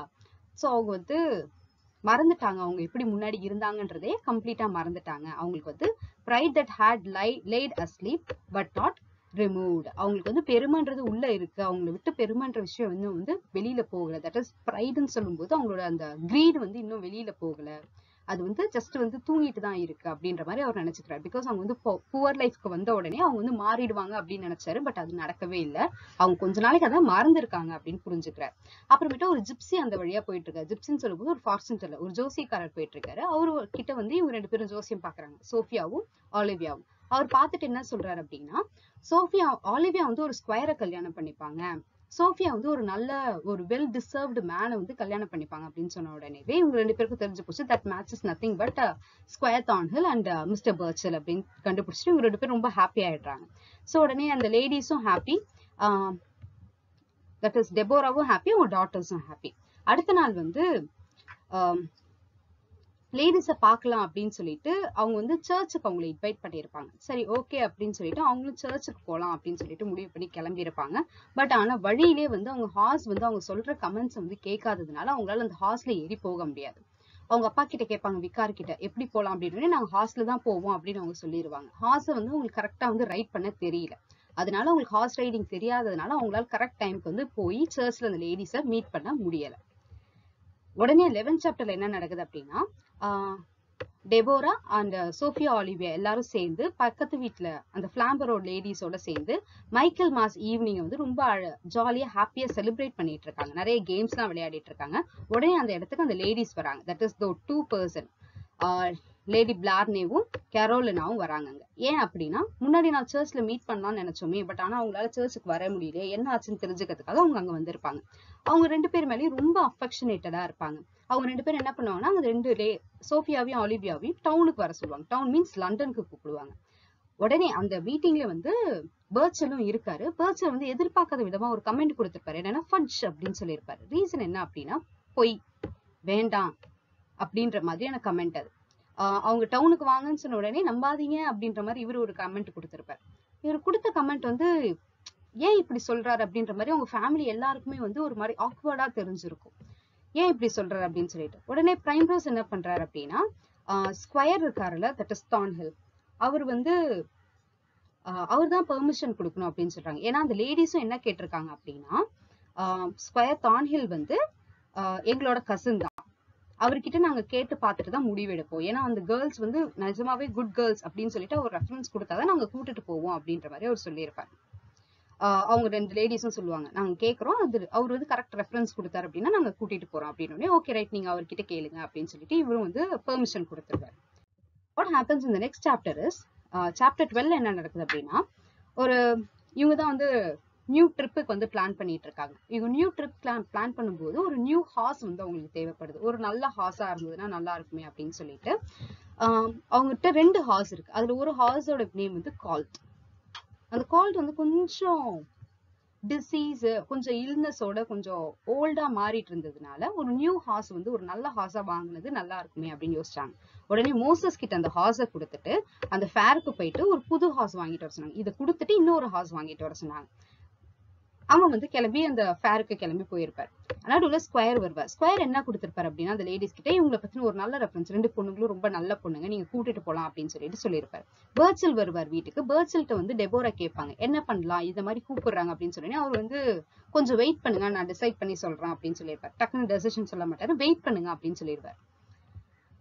மோசஸ் வருவான். மோசஸ் எப்படி வருவான் அப்படின்னு சொல்லிட்டு பார்த்தா, அவன் என்ன நினைச்சிட்டு இருப்பான், அந்த ஹார்ஸை கொடுத்துட்டு அந்த ஹார்ஸுக்கு பதிலா ஒரு ஸ்பெக்ஸ் வாங்கிட்டு வந்திருப்பான், கண்ணாடி வாங்கிட்டு வந்திருப்பான் ஃபேஸ்ல போடுறதுக்கு. அந்த கண்ணுல போடுற கண்ணாடி ஸ்பெக்டக்கிள்ஸ் வாங்கிட்டு வந்திருப்பாரு. அது வந்து ஃபுல்லா ரிம்மு வந்து சில்வர் மேட் ரிம்மு அப்படின்னு சொல்லிட்டு யாரோ ஒருத்தர் வந்து இவங்க கிட்ட வித்துட்டு போயிருப்பாங்க. பட் ஆக்சுவலா அது வந்து சில்வர் மேட் ரிம் கிடையாது, காப்பர் மேட் ரிம். இவன் ஏமாந்துட்டு வந்திருப்பான். யாரோ ஒருத்தவங்க ஹார்ஸை வாங்கிட்டு இவன்ட்டு காப்பர் ஸ்பெக்டக்கிள்ஸ் கொடுத்து சில்வர் ஸ்பெக்டக்கிள்னு சொல்லிட்டு ஏமாத்திருப்பாங்க. இவனும் ஏமாந்து அதை வாங்கிட்டு வந்திருப்பான். வாங்கிட்டு வந்து வீட்டுல காட்டணும்னே வீட்டுல எல்லாருக்கும் ரொம்ப ஷாக் ஆயிடும். என்னடா ஹார்ஸ் வரும்னு நினைச்சு ஸ்பெக்டக்கிள்ஸ் போய் வாங்கிட்டு வந்துட்டானே, இது தேவையே இல்லையே, யூஸ்லெஸ் அப்படின்னு நினைப்பாங்க. மோசஸ் ஏன் அதை வாங்கிட்டு வந்திருப்பானா, அவங்க 2 அக்காவும் வந்து வெளியில டவுன் போறாங்க, அவங்களுக்கு வந்து யூஸ்ஃபுல்லா இருக்கும்னு நினைச்சு வாங்கிட்டு வந்திருப்பான். But it is of no use. So next chapter 13ல என்ன நடக்கும் அப்படின்னா, டெபாராவும் பர்ச்சில் வீட்டுக்கு வந்திருப்பாரு. 2 பேரும் ஒரு கான்வர்சேஷனுக்கு வந்திருப்பாங்க. என்ன கான்வர்சேஷன் அது அப்படின்னு சொல்லிட்டு பார்க்கும்போது, whether to send their daughters to லண்டனுக்கு அனுப்பலாமா வேணாமா அப்படின்ற ஒரு கான்வர்சேஷன்ல வரும்போது, அவங்க 2 பேரும் பேசிக்கிட்ட விதம் வந்து அவங்களுக்கு சுத்தமாவே வந்து பிடிக்காது. பர்ச்சில் வந்து இல்ல வேணாம் அனுப்பாதீங்க அப்படின்னு சொல்லுவார். பட் டெபோரா என்ன நினைச்சுப்பாங்க அப்படின்னா, பர்ச்சிலுக்கு வந்து சோஃபியா வந்து அவரை விட்டு தனியா போறது, அதுவும் இல்லாம லண்டனுக்கு போய் கொஞ்சம் நிறைய பேரோட பழகுறது வந்து பர்ச்சிலுக்கு பிடிக்காம இருக்கும். செல்ஃபிஷ் ரீசனுக்காக பர்ச்சில் என்ன பண்றாரு, வேணான்னு சொல்றாரு அப்படின்னு சொல்லிட்டு அவர்கிட்ட சண்டை போடுவாங்க.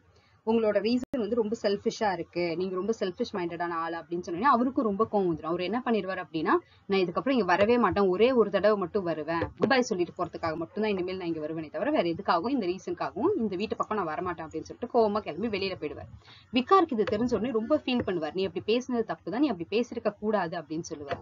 பட் டெபோரா என்ன சொல்லுவாங்க அப்படின்னா, சோஃபியாக்கு வந்து இவர் தேவையில்ல, சோஃபியாக்கு வந்து இவரை விட பெட்டரான ஒரு பையனா பார்த்து நம்ம கல்யாணம் பண்ணி வைக்கலாம் அப்படின்னு நினைப்பாங்க. பட் ஆனா சோஃபியாக்கு மனசுல எப்படி இருக்குன்னா, இவர் வந்து ரொம்ப சென்சிபிள், மாடஸ்ட், ப்ளீசிங் பர்சனாலிட்டி தான், ஏதோ தப்பு இருக்க மாதிரி சோஃபியா மட்டும் ஃபீல் பண்ணிக்கிட்டே இருப்பாங்க.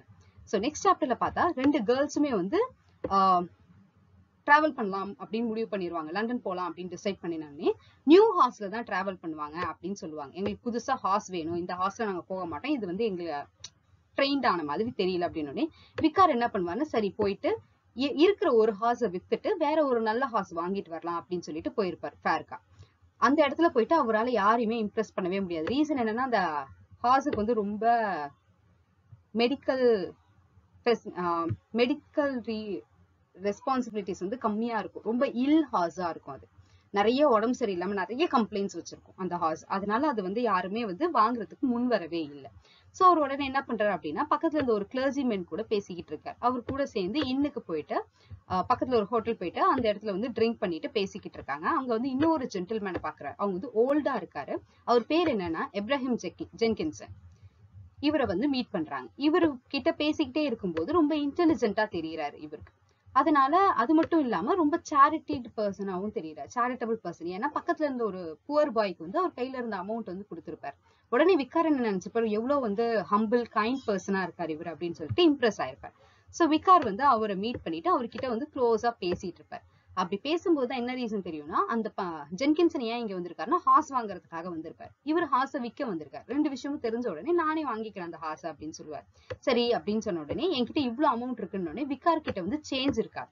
அதனால என்ன பண்ணுவார் அப்படின்னா, ஒரு டிராட் எழுதுவாங்க. டிராட் இன் தி சென்ஸ் ஒரு உயில் பத்திரம் எழுதுவாங்க, டாக்குமெண்ட்.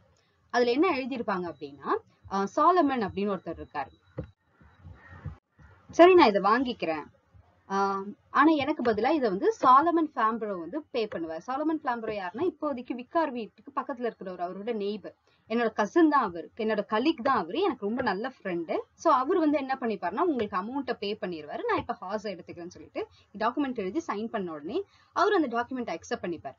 வாங்கிட்டு வருவார். வாங்கிட்டு வரும்போதெல்லாம் விக்கார் யோசிச்சுக்கிட்டே வருவாரு, யாரு என்னன்னே தெரியாது, ஆனா அவர் சைன் பண்ண டாக்குமெண்ட்டை வாங்கிட்டு நம்ம ஹார்ஸை கொடுத்துட்டு வரோமே, இது ரைட்டா இருக்குமா தப்பா இருக்குமா, உண்மையா இருக்குமா பொய்யா இருக்குமா அப்படின்னு சொல்லிட்டு நிறைய ஆசிலேஷனோட வராரு. பட் ஆனா வந்த உடனே சாலமன்ஸை காட்டின உடனே ஜென்கின்சனா அப்படின்னு சொல்லிட்டு அவர் அதிர்ச்சி ஆயிட்டு, the greatest rascal under the கேனப்பின்னு ஒரு கமெண்ட் கொடுத்துருவாரு. அவங்க வந்து ஏமாத்துக்காரன், எனக்கு அப்படி யாரையுமே தெரியாது, அவங்க வந்து ஒரு ட்ரிக்கஸ்டர், ஒரு ஸ்கவுண்டரல், அவன் கிட்ட போய் ஏமாந்துட்டு வந்திருக்கீங்களே அப்படின்னு சொல்லிடுறாரு. அவர் அதுக்கும் ஏமாந்துருவார். ரொம்ப கஷ்டமா போயிடும் அவளுக்கு. அவர் ரொம்ப கவலைப்பட்டுட்டே இருக்கும்போது சரி வீட்டுக்கு போலாம் அப்படின்னு சொல்லிட்டு ஒரு நெய்பரை பார்த்துட்டு வீட்டுக்கு வரும்போதுதான் என்ன டிஸ்கவர் பண்றாரு அப்படின்னா, டெபோராவும் அவங்க டாட்டர்ஸும் வந்து வெளில அழுதுகிட்டே உட்காந்துருக்காங்க. ரீசன் என்ன அப்படின்னா, ஊர் ஃபுல்லா வந்து ஒரு ரூமர் இருக்கு. என்ன அப்படின்னா, இந்த 2 பொண்ணுங்களும் வந்து தப்பான பொண்ணுங்க அப்படின்னு சொல்லிட்டு ஸ்கொயர் கிட்ட யாரோ சொல்லிட்டாங்க. ஸ்கொயர் வந்து அந்த 2 லேடிஸ் கிட்டயும் வந்து இந்த 2 கேர்ள்ஸும் வந்து ரொம்ப டிசர்விங்கான கேர்ள்ஸ் கிடையாது, இவங்களை லண்டன் கூட்டிட்டு போவேணாம் அப்படின்னு சொல்லிட்டாங்க அப்படின்னு ஸ்கொயர் வந்து அந்த லேடிஸ் கிட்ட சொல்லிட்டார். ஸ்கொயர் கிட்ட யாரோ இந்த மாதிரி சொல்லிட்டாங்க அப்படின்னு சொல்லிட்டு இவங்க 2 பேரும் ரொம்ப ஃபீல் பண்ணி அழுதுகிட்டே இருக்காங்க. அதனால அந்த லேடிஸ் 2 பேருமே வந்து இவங்களை விட்டுட்டு லண்டன் கிளம்பி போயிட்டாங்க அப்படின்னு சொல்லிட்டு. யார் எங்களை பத்தி தப்பா சொன்னாங்க, யாரோ பொய் சொல்லி எங்களை வந்து இந்த மாதிரி எங்க ட்ரிப்பை வந்து கேன்சல் பண்ணிட்டாங்கன்னு சொல்லிட்டு இவங்க 2 பேரும் ரொம்ப வருத்தத்துல அழுதுகிட்டே இருக்கிறாங்க. விகார் வந்து ஏன் அழுறீங்கன்னு கேட்டோன்னே ரீசன் சொல்லிடுறாங்க. அவருக்கும் வந்து ரொம்ப கஷ்டமாயிடுச்சு. யார் என் பொண்ணை பத்தி இவ்வளவு தப்பா சொன்னான்னு தெரியலையே, யாருன்னு கண்டுபிடிக்கணும் அப்படின்னு நினைக்கிறாரு. சோ ஃபைனலி யாருன்னு கண்டுபிடிக்கணும்னு நினைச்சதுக்கு அப்புறம் தான் என்ன தெரியுதுன்னா, கொஞ்ச நேரத்துக்கு அப்புறமேட்டா நெக்ஸ்ட் டே வந்து பர்ச்சல் பேர்ல வந்து ஒரு லெட்டர் இருக்கு. பர்ச்சலுக்கு வந்து ஒரு மெயில் இருக்கு, ஒரு லெட்டர் இருக்கு. அந்த லெட்டரை என்ன பண்றாங்க அப்படின்னு சொல்லிட்டு பார்க்கும்போது பர்ச்சல் தான் எழுதியிருக்காரு. பர்ச்சல் எழுதின லெட்டரை விகார் ஓபன் பண்ணி படிக்கிறார். சோ விகார் ஓபன் பண்ணி படிச்ச உடனே என்ன இருக்குன்னா, 2 லேடிஸ் பத்தின 2 கேர்ள்ஸ பத்தின நிறைய டிஸ்ரெஸ்பெக்ட்ஃபுல் ஸ்டேட்மெண்டா இருக்கு. அதுல அவங்க 2 பேரும் பத்தி தப்பு தப்பான வார்த்தைகளா இருக்கு ஃபுல்லாவே. அதை படிச்சதுக்கு அப்புறம் தான் தெரியுது, ஓ பர்ச்சல் தான் என்ன பண்ணிருக்காரு அப்படின்னா ஸ்கொயர் கிட்ட தப்பா நம்மளை பத்தி சொல்லியிருக்காரு அப்படின்னு இவங்களுக்கு வந்து இவங்க புரிஞ்சுக்கிறாங்க. சோ பர்ச்சல் அந்த இடத்துக்கு வராரு, குட் பை சொல்லலாம் அப்படின்னு சொல்லிட்டு வரும்போது ஃபேமிலி ஃபுல்லாவே அவர் மேல ரொம்ப கோவமா இருக்காங்க. விகாரும் சேர்ந்து அவர் மேல கோவமா இருக்காரு. சோ பர்ச்சல் என்ன பண்றாரு அப்படின்னா விகார வந்து திட்டிட்டு போறாரு. என்னன்னா, என் லெட்டரை என் பெர்மிஷன் இல்லாம ஓபன் பண்ணதே ஃபர்ஸ்ட் தப்பு. நான் உங்களை இதுக்கு அரெஸ்ட் கூட பண்ற அளவுக்கு கம்ப்ளைண்ட் பண்ற அளவுக்கு எனக்கு ரைட்ஸ் இருக்கு. சோ நீங்க ஃபர்ஸ்ட் பண்ணுனது ரொம்ப பெரிய தப்பு. என் பெர்மிஷன் இல்லாம ஏன் லெட்டர் ஓபன் பண்ணி படிச்சீங்க அப்படின்னு சொல்லிட்டு மேரிட் கத்திட்டு அவரும் கோவமா கிளம்பி வெளியில போயிடுறாரு.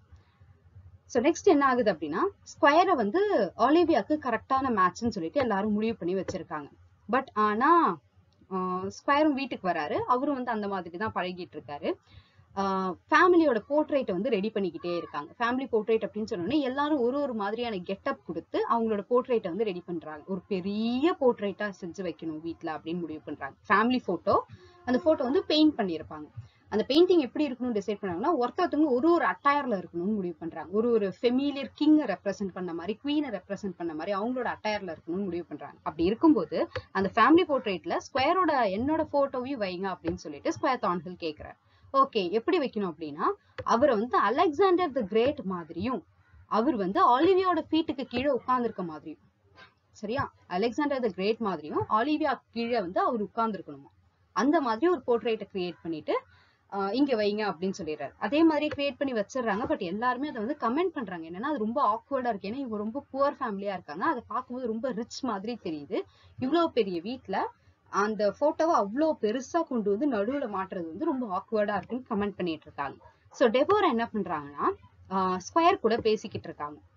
சரியா, என்ன பேசிட்டு இருக்காங்க அப்படின்னா, ஃபார்மர் வில்லியம்ஸ் இருக்காரு பக்கத்துல, இன்னொரு நெய்பர், இன்னொரு ஃபார்மர் கூட இருக்க ஃபார்மர்.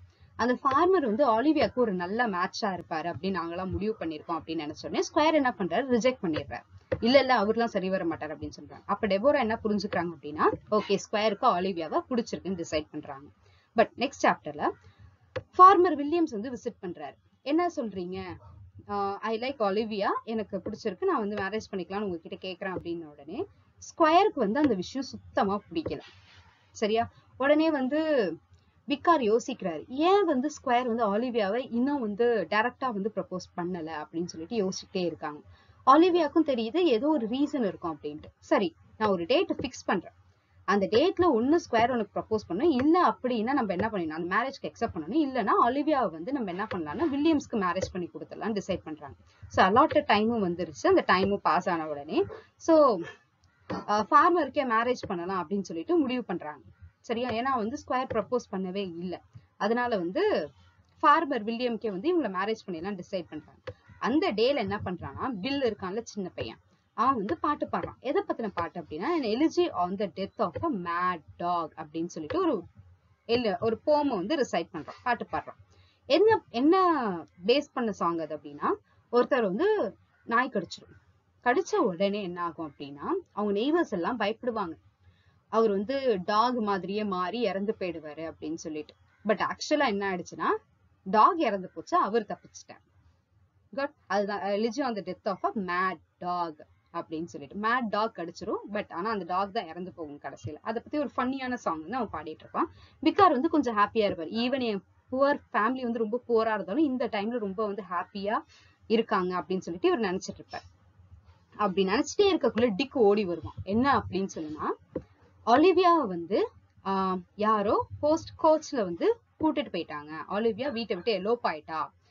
யார் கூடனா ஒருத்தர் கூட போயிருக்காரு. அவங்க வந்து இவரை கிஸ் பண்ணி லவ் யூன்னு சொல்லிட்டு கூட்டிட்டு போயிட்டாங்க அப்படின்னு சொல்லிட்டு அவன் வந்து சொல்லுவான். விகார் ரொம்ப கோவப்படுவார் அந்த இடத்துல. விகார் ரொம்ப கோவப்பட்டுட்டு give me the pistol, let me go and shoot him and bring Olivia back அப்படின்னு சொல்லுவார். நான் போய் சுட்டு அவனை கொன்னுட்டு என் பொண்ணை நான் கூப்பிட்டுட்டு வரேன் அப்படின்னு சொல்லுவார். அப்புறமேட்டா கொஞ்சம் காம் டவுன் ஆகி பொறுமையா ஒரு கான்பிடென்ட்டுக்கு வந்துட்டு ஒலிவியாவை தேடி கண்டுபிடிக்கலாம் அப்படின்னு சொல்லிட்டு அவர் கிளம்பி போவார் next day. So first step என்ன எடுத்து வைக்கிறாங்க அப்படின்னா, யார் வந்து ஒலிவியாவை கூட்டிட்டு போயிருக்கலாம் அப்படின்னு சொல்லும்போது ஃபர்ஸ்ட் வந்து ஸ்கொயர் தான்ஹிலா இருக்குமோ அப்படின்னு நினைச்சு ஸ்கொயர் தான்ஹில பாக்குறதுக்காக போறாரு. பட் வழியில அவரை பாக்குறாரு. அவர் அவங்க வீட்டுல வந்து தனியா தான் இருக்காரு. பட் அப்பதான் தெரியுது ஸ்கொயர் வந்து அவரை தூக்கிட்டு போல அப்படின்னு சொல்லிட்டு கண்டுபிடிக்கிறார். சோ செகண்ட் யாரை பார்க்கலாம் அப்படின்னா, மிஸ்டர் பர்ச்சல் தூக்கிட்டு போயிருப்பாரோ அப்படின்னு நினைக்கிறார். பட் ஆனா மர்ச்சலும் இல்ல அப்படின்றது அவருக்கு பொறுமையா புரிய வருது. சோ கிட்டத்தட்ட வீட்ல இருந்து 70 மைல் டிஸ்டன்ஸ்க்கு போயிடுறாரு. போனதுக்கு அப்புறமேட்டு அவ்வளவு தூரம் டிராவல் பண்ணி அவ்வளவு டயர்ட் ஆனதுனால அவருக்கு ஃபீவர் வந்துருது. ரொம்ப கஷ்டப்படுறாரு. அதனால பக்கத்துல இருக்கக்கூடிய ஒரு இன்ல போயிட்டு தங்குறாரு. ஒரு 3 வீக்ஸ் அந்த இன்லயே இருக்காரு. அங்கேருந்து என்ன முடிவு பண்றாரு அப்படின்னா, சரி நம்ம திரும்பி வீட்டுக்கு போயிடலாம், ஏன்னா ரொம்ப கஷ்டப்படுறோம், நம்ம விட்டுட்டு நம்ம ஃபேமிலியும் ரொம்ப கஷ்டப்படும் அப்படின்னு சொல்லிட்டு வீட்டுக்கு போயிடலாம் அப்படின்னு சொல்லிட்டு டிசைட் பண்றாரு. அப்படி வீட்டுக்கு திரும்பிடலாம் டிசைட் பண்ணும்போது தான் என்ன பண்றாருன்னா, ஒரு கம்பெனி ஆஃப் ஆக்டர்ஸை மீட் பண்றாரு. சரியா, நிறைய ஆக்டர்ஸ் இருக்காங்க. அந்த ஆக்டர்ஸோட கம்பெனியோட மேனேஜரையும் இவர் வந்து மீட் பண்றாரு. அவங்களை மீட் பண்ணும்போது அவங்க எல்லாம் சேர்ந்து இவர் வந்து ஒரு வில்லேஜுக்கு கூட்டிட்டு போறாங்க. அந்த கம்பெனி ஆஃப் ஆக்டர்ஸ் கிட்ட இருந்து இவர் வந்து அவங்கள பார்த்த உடனே இவருக்கு என்னமோ தெரியல, பிடிக்கல. அதனால அவர் என்ன பண்றாருன்னா, ஒரு வில்லேஜ் பக்கத்துல இருந்த ஏல் ஹவுஸ்க்கு வந்து கிளம்பி போறாரு. அங்க போனதுக்கு அப்புறமேட்டா அங்க வந்து ஒரு பட்லரை மீட் பண்றாரு. அந்த பட்லரை மீட் பண்ணி அவர் கூட நல்லா பேசிட்டு இருந்து கொஞ்சம் க்ளோஸ் ஆனோடனே அந்த பட்லர் வந்து வாங்க எங்க வீட்டுல வந்து சாப்பிட்டுட்டு போலாம் அப்படின்னு சொல்லிட்டு டைனிங் கூப்பிடுறாரு. சோ ஓகேன்னு சொல்லிட்டு இவர் வந்து அக்செப்ட் பண்ணிட்டு வர்றாரு. கூப்பிட்டுட்டு வரும்போது அது ஒரு பெரிய மேன்ஷன், பிக் மேன்ஷனா இருக்கு. இவங்க 2 பேரும் பாலிடிக்ஸ் பத்தி நிறைய விஷயம் பேசிக்கிட்டு இருக்காங்க. டின்னர் சாப்பிடுறாங்க. அப்படி சாப்பிட்டுட்டே இருக்கும்போது மிஸ்டர் ஆர்னால்டு உள்ள வர்றார். யார் அவரு அப்படின்னு சொல்லிட்டு பார்க்கும்போது அப்பதான் தெரியுது அவர் தான் அந்த ஹவுஸோட ஓனர் அப்படின்னு சொல்லிட்டு. அப்படி கூட யார் வராங்க அப்படின்னு சொல்லிட்டு பார்த்தா அரபெல்லா வராங்க. அரபெல்லா யாரு அப்படின்னா ஃபர்ஸ்ட் ஜார்ஜுக்கு பெட்ரோத் பண்ண பொண்ணு. அரபெல்லாவை பார்த்த உடனே யாருன்னு கண்டுபிடிக்கும் போது அப்பதான் தெரியுது மிஸ்டர் அண்ட் மிஸ்ஸஸ் ஆர்னால்டு யாரு அப்படின்னா uncle and and of Arabella. அரபெல்லாவோட அங்கிளும் ஆண்ட்டும் தான் அவங்க அப்படின்னு தெரியுது. சோ அதனால என்ன பண்றாங்கன்னா, இந்த பட்லர் வந்து சாரி சொல்றாரு. சாரி நான் உங்களை ஏமாத்திட்டேன், ஆக்சுவலா வந்து ஆர்னால்டு தான் வீட்டோட ஓனர்னு சொல்லிட்டு அக்செப்ட் பண்ணிக்கிறார். சோ கொஞ்ச நாள் இங்க தங்கிட்டு போங்க, இவர் வந்து எனக்கு தெரிஞ்சவர் தான், எங்க வீட்டுக்கு நெய்பர் தான். ஆக்சுவலா ஃபர்ஸ்ட் எல்லா டீடைல்ஸையும் வந்து ஆர்னால்டு கிட்ட வந்து அரபெல்லா சொன்ன உடனே அவர் வந்து கொஞ்ச நாள் இங்க தங்கிட்டு போங்க, ஸ்டே பண்ணுங்க அப்படின்னு சொல்லிட்டு அவங்க கேட்ட உடனே இவரும் வந்து ஸ்டே பண்ணுவாராங்க. சோ அரபெல்லா வந்து ஜார்ஜ பத்தி கேட்பான். உடனே விகார் என்ன சொல்லுவாருன்னா, கிட்டத்தட்ட 3 வருஷம் ஆகுது, நான் அவங்க கிட்ட பேசி 3 வருஷம் ஆகுது, அவன் என்ன ஆனா எங்க இருக்கான்னு சொல்லிட்டு தெரியல, மேபி அவன் நல்ல ஒரு வேலையில இருப்பான்னு நான் நினைக்கிறேன் அப்படின்னு நினைச்சிட்டு இருப்பாங்க. அந்த இடத்துக்கு உடனே யார் வராங்க அப்படின்னா, அந்த கம்பெனி மேனேஜர் வர்றாரு. ஆக்டர் கம்பெனி இருக்காங்கல்ல, அந்த ஆக்டர் கம்பெனியோட மேனேஜர் வந்து டிக்கெட்ஸ் எல்லாம் கொடுக்குறாரு. பிளேக்கான டிக்கெட்ஸ். என்னன்னா டிக்கெட்ஸ் கொடுத்துட்டு, ஒரு புதுசா ஒரு பையன் வந்திருக்கான் எங்க குரூப்புக்கு, அவன் தான் ஹொரேஷியோவா நடிக்க போறான், இது வரைக்கும் அவனுக்கு எக்ஸ்பீரியன்ஸ் எதுவுமே இல்ல, பட் ஆனா அவன் தான் நடிக்க போறான் அப்படின்னு சொன்னோடனே ஓகே ரைட் அப்படின்னு சொல்லிட்டு எல்லாரும் அந்த பிளேயை போய் பார்க்கலாம்னு சொல்லிட்டு போறாங்க. ஷோ ஸ்டார்ட் ஆகுது. அங்க ஒரு யங் மேன் வரான்.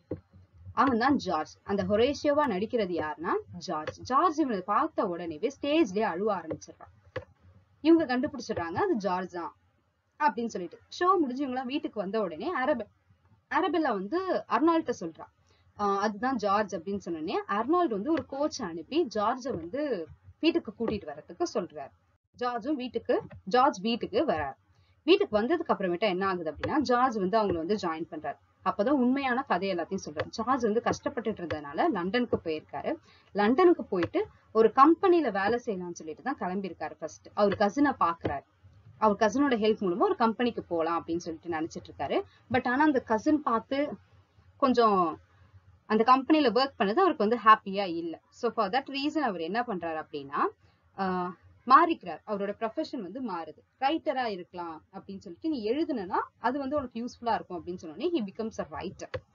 பட் ஆனா அதுலயும் வந்து அவருக்கு லிட்டில் சக்சஸ் தான் கிடைக்குது. சோ அதுக்கப்புறம் என்ன பண்றாரு அப்படின்னா, ஒரு கிளாஸ்மேட்டை மீட் பண்றாரு ஆக்ஸ்போர்ட்ல இருந்து. அவர் யாருன்னா நெட் தான்ஹில் அப்படின்னு சொல்லிட்டு அவரோட கிளாஸ்மேட்டை மீட் பண்றாரு. பட் ஆக்சுவலா அது யாருன்னா ஸ்கொயர் தான்ஹில் தான். சோ அவர் என்ன சொல்றாருன்னா, அவரோட பர்சனல் அசிஸ்டண்டா உன்னை நான் நியமிச்சுக்கிறேன் அப்படின்னு சொல்றாரு. தட் இஸ் ஸ்கொயர் தான்ஹில் லண்டன் போகும்போது அவரோட நேம் என்னன்னா நெட் தான்ஹில். சரியா, அவரோட அசிஸ்டண்டா இருக்காரு. பட் ஆனா அந்த அசிஸ்டண்டா இவர் இருக்கும் போதே மெரைன் கேப்டன் ஒருத்தர் உள்ள வரார். அவர் வந்து அந்த ஸ்கொயரை ரொம்ப பெருமையா பேச போஸ்டிங் பண்ண என்ன ஆயிட்டாரு, ஸ்கொயருக்கு வந்து அவரு ரொம்ப பிடிச்சிருச்சு, ஜார்ஜ் பிடிக்காம போயிடுச்சு. அதனால ஜார்ஜுக்கு வந்து அந்த இடத்துல இருக்க வேலை போயிடுச்சு. செகண்ட் என்ன பண்றாங்க அப்படின்னா, ஒரு டுவல் நடக்குது. எதுக்காக அப்படின்னா, ஜார்ஜ் கேக்குறான், ஏன் என்ன வந்து இப்படி பண்றீங்க, என்ன வேலையை விட்டு எடுக்கிறீங்க அப்படின்னு சொல்லிட்டு கேட்ட உடனே, ஓகே நீங்க 2 பேரும் வந்து டுவல் சண்டை போட்டுக்கோங்க, யார் வந்து நல்லா பெர்ஃபார்ம் பண்றீங்களோ அவங்கள வந்து என் கூட நான் வேலைக்கு வச்சுக்கிறேன் அப்படின்னு சொன்ன உடனே ஜார்ஜ் வந்து நல்லா தான் பெர்ஃபார்ம் பண்ணியிருப்பாரு. பட் ஆனா ஸ்கொயர் வந்து திடீர்னு வந்து நான் ஊருக்கு போறேன், அதனால நீ என்ன பண்ண, இங்க சார் வில்லியம் தான்ஹில் என்னுடைய அங்கிள் இருக்காரு, தட் இஸ் நெவ்யூ, என்னோட அங்கிள் இருக்காரு, அவர்கிட்ட நீ போனா அவர் வந்து உனக்கு வேலை கொடுப்பாரு அப்படின்னு சொல்லிட்டு ஜார்ஜ் வந்து சார் வில்லியம் தான்ஹிலுக்கு அனுப்பியிருப்பாரு. பட் ஆக்சுவலா என்ன பண்ணிருப்பாரு அப்படின்னா, வில்லியம் தான்ஹில் கிட்ட போகிறதுக்கு முன்னாடி அவர் கையில வந்து ஒரு ரெக்கமெண்டேஷன் லெட்டர் இருக்கும், ஸ்கொயர் கொடுத்த ரெக்கமெண்டேஷன் லெட்டர். அந்த லெட்டரை எடுத்துக்கிட்டு போய் அவரை பாக்குறதுக்கு முன்னாடி இவன் என்ன பண்ணுவானா, அவரோட சர்வெண்ட்டை பார்த்து அவனுக்கு வந்து பிரைப் பண்ணி, சரியா, லஞ்சம் கொடுத்து ஒரு மீட்டிங் இன்டர்வியூக்கு அரேஞ்ச் பண்ணிருப்பான். அது தெரிஞ்சுக்கிட்ட தான்ஹில் என்ன பண்ணிருப்பார், வில்லியம் தான்ஹில் என்ன பண்ணுவார்னா, நீ வந்து இந்த வேலைக்கு சரிப்பட்டு வர மாட்டேன், நீ வந்து பிரைப்டா இருக்க, எனக்கு இதெல்லாம் பிடிக்காது, அதனால யூ ஆர் டிஸ்மிஸ்ட் அப்படின்னு சொல்லிட்டு அவனை வேலையை விட்டு அனுப்பிடுறாங்க. சோ அவனை வேலையை விட்டு அனுப்புனதுக்கு அப்புறமேட்டா அவர் யாரை மீட் பண்றாரு அப்படின்னு சொல்லிட்டு பார்த்தா, மிஸ்டர் கிரிப்ஸி எப்படிப்பட்ட ஆள் அப்படின்னா, இங்கிலாந்துல இருந்து அமெரிக்காக்கு ஸ்லேவ்ஸ் மாதிரி வேலையாட்கள் அனுப்பக்கூடிய அந்த மேனேஜர் யாருன்னா கிறிஸ்பிஸ். அவரை போய் மீட் பண்றாரு. அவரை மீட் பண்ண உடனே அவர் என்ன பண்றாரு, ஓகே நான் உன்னை வந்து பென்சில்வேனியாக்கு அனுப்பி விடுறேன், அந்த இடத்துல வந்து நீ போய் வேலை செய் அப்படின்னு சொல்லுவாங்க. சோ அதுக்கப்புறமேட்டு அவரும் சரின்னு சொல்லிட்டு ஓகேன்னு சொல்லிட்டு அந்த இடத்துக்கு போய் வேலை செய்ப்பார். அங்க இருந்து ஒரு ஓல்டு கேப்டன் என்ன பண்ணிருப்பாரு அப்படின்னா, இவர் வந்து ஒரு ஆம்ஸ்டர்டாம்க்கு ஆம்ஸ்டர்டாம்ல வந்து நிறைய வேகன்சி இருக்கு, எதுக்குன்னா இங்கிலீஷ் பீப்புள், அதாவது டச் பீப்புளுக்கு வந்து நீ இங்கிலீஷ் சொல்லி கொடுக்கணும், அங்க வந்து நிறைய வேலை தேவைப்படுது, நீ அதனால ஆம்ஸ்டர்டாம் போயிட்டு இங்கிலீஷ் சொல்லி கொடு அப்படின்னு சொல்லிட்டு அனுப்பி விடுவாங்க. அவரு அங்கேருந்து என்ன பண்ணுவார்னா, லோவேன் அப்படின்ற அந்த பிளேஸ்க்கு போவார். இது வந்து பிரான்ஸ்ல இருக்கு. சோ ஃபர்ஸ்ட் வந்து டச்சுக்கு ஆம்ஸ்டர்டாமுக்கு போயிட்டு இங்கிலீஷ் சொல்லி கொடுக்கலாம்னு நினைப்பார். பட் அங்க என்ன ஆயிடும் அப்படின்னா, டச் தெரியாம இங்கிலீஷ் சொல்லி கொடுக்க முடியாது. ஃபர்ஸ்ட் நீங்க வந்து டச் படிச்சிருந்தாதான் இங்கிலீஷ் சொல்லி கொடுக்க முடியும். அதனால இவங்க டச் தெரியாததுனால அவன் என்ன பண்றான்னு சொல்லிட்டு யோசிச்சுட்டு இருக்கும்போது அங்க இருந்து லோவேன் அப்படின்ற பிளேஸ்க்கு போலான்னு டிசைட் பண்ணுவான். லோவேன் வந்து பிரான்ஸ்ல இருக்கு. சோ அங்க போயிட்டு கிரீக் டீச் பண்ணலாம் அப்படின்னு சொல்லிட்டு முடிவு பண்ணுவான். சோ அங்க போயிட்டு கொஞ்ச நாள் கிரீக் டீச் பண்ணுவாரு, கொஞ்சம் மியூசிக் டீச் பண்ணுவாரு. பட் எதுவுமே அவருக்கு வந்து யூஸ்ஃபுல்லா இருக்காது, எதுலயுமே வந்து அவருக்கு வந்து வெல்த் கிடைச்சிருக்காது, சாட்டிஸ்பாக்சனும் இருந்திருக்காது. ஸோ ஃபைனலா அவரோட அந்த கசினையும் மீட் பண்ணுவார். ஸோ அந்த கசினை மீட் பண்ணதுக்கு அப்புறமேட்டா ஏதாவது பண்ணணும், அப்படி என்ன பண்ணலாம் அப்படின்னு கேட்டோம்னா, அந்த கசின் என்ன சொல்றாரு, இப்போதைக்கு வந்து இருக்கிற நல்ல வேலை எதுனா, ரிச் பீப்புளுக்கு வந்து நீ பிக்சர் வந்து சேல் பண்ணனா ஈஸியா இருக்கும். அதாவது ரிச் பீப்புள்லாம் வந்து நிறைய போர்ட்ரேட்ஸ் எல்லாம் கலெக்ட் பண்ணுவாங்க, அதனால நீ வந்து அந்த போர்ட்ரேட்ஸ் கலெக்ட் பண்ணி எடுத்துட்டு போய் அவங்க கிட்ட வித்தனா உனக்கு நிறைய காசு கிடைக்கும் அப்படின்னு சொல்லிட்டு சொல்லுவாங்க. ஓகே சரின்னு சொல்லிட்டு அவன் அந்த வேலையும் செய்யலாம்னு முடிவு பண்ணுவார். சோ அதுக்கப்புறமேட்டா என்ன பண்ணுவார்னா, ஒரு டியூட்டர் கூட இவர் வந்து பழகி இருப்பார். அந்த டியூட்டர் வந்து ஒரு யங் மேன், அவர் வந்து யூரோப்க்கு வந்து டிராவல் பண்ணலான் இருப்பார். சோ இவன் என்ன பண்ணுவானா, ஓகே ரைட் நம்ம சேர்ந்து என்ன பண்ணிடலாம், நம்ம பேசாம பிரான்ஸ்ல இருந்து இங்கிலாந்துக்கே போயிடலாம் அப்படின்னு சொல்லிட்டு முடிவு பண்ணிட்டு அங்கிருந்து கிளம்பி இங்கிலாந்துக்கு வந்துருவாங்க. இங்கிலாந்துக்கு வந்ததுக்கு அப்புறமேட்டா வாட் ஹேப்பன்ஸ் இஸ், நிறைய இடத்துல வேலை தேடி இருப்பாங்க. பட் ஆனா இவனுக்கு எந்த வேலையுமே வந்து செட் ஆகிருக்காது. சரி நம்ம வீட்டுக்கே போயிடலாம் அப்படின்னு சொல்லும் போதுதான் வழியில வந்து இந்த ஆக்டிங் கம்பெனியை அவர் வந்து பார்த்திருப்பாரு. அதுலதான் இந்த ஹொரேஷியோட ரோலை வந்து பே பண்ண வேண்டி வந்திருக்கும். அதனால அவங்கள பார்த்துட்டு இந்த இடத்துக்கு வந்திருக்கேன் அப்படின்னு சொல்லிட்டு ஜார்ஜோட ஃபுல் டிராவலிங் ஸ்டோரி 3 years ஸ்டோரிஸை கம்ப்ளீட்டா சொல்லிடுவார். சோ அந்த ஸ்டோரி முடிஞ்சதுக்கு அப்புறம் என்ன ஆகுது அப்படின்னா, பட்லர் உள்ள என்டர் ஆகுறாரு. என்னன்னா, ஸ்கொயர் தான்ஹில் இங்க வராரு, எதுக்காக வராரு அப்படின்னா, மிஸ் அரபெல்லாவை பொண்ணு கேட்டு வராரு அப்படின்னு சொல்லிட்டு சொல்லியிருப்பாங்க. என்கேஜ் பண்ணலாம் அப்படின்ற ஒரு டிசிஷனோட அவர் வராரு அப்படின்னு சொல்லியிருக்காங்க. அவர் அங்க வந்த உடனேவே யாரை பத்தி கேட்கிறாரு அப்படின்னா, ஆலிவியா எப்படி இருக்காங்கன்னு சொல்லிட்டு விக்கார் கிட்ட கேட்கிறாரு. கேட்டதுக்கு அப்புறமேட்டா அவர் வந்து ஜஸ்ட் வந்து அப்படியே அமைதியா மெயின்டைன் பண்றாரு. அப்புறம் தான் வந்து அரபெல்லாக்கு வந்து ஜார்ஜ ரொம்ப பிடிச்சிருக்கு அப்படின்ற விஷயம் அரபெல்லா வந்து ஃபீல் பண்றாங்க.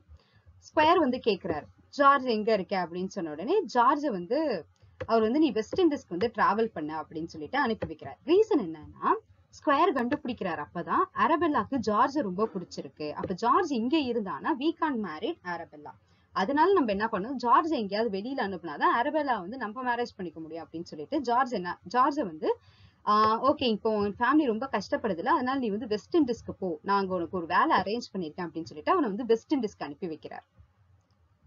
ரைட். அப்படி அவன் கிளம்புனதுக்கு அப்புறமேட்டா அரபெல்லாக்கு பட் ஆனா ஸ்கொயரை கல்யாணம் பண்ணிக்கிறதுல எந்த இன்ட்ரெஸ்ட்டுமே கிடையாது. ஸோ ஜார்ஜ் வந்து கிளம்பிடுறான். விகார் வந்து சரின்னு சொல்லிட்டு அவர் வீட்டுக்கு போகலான்னு சொல்லிட்டு முடிவு பண்றாரு.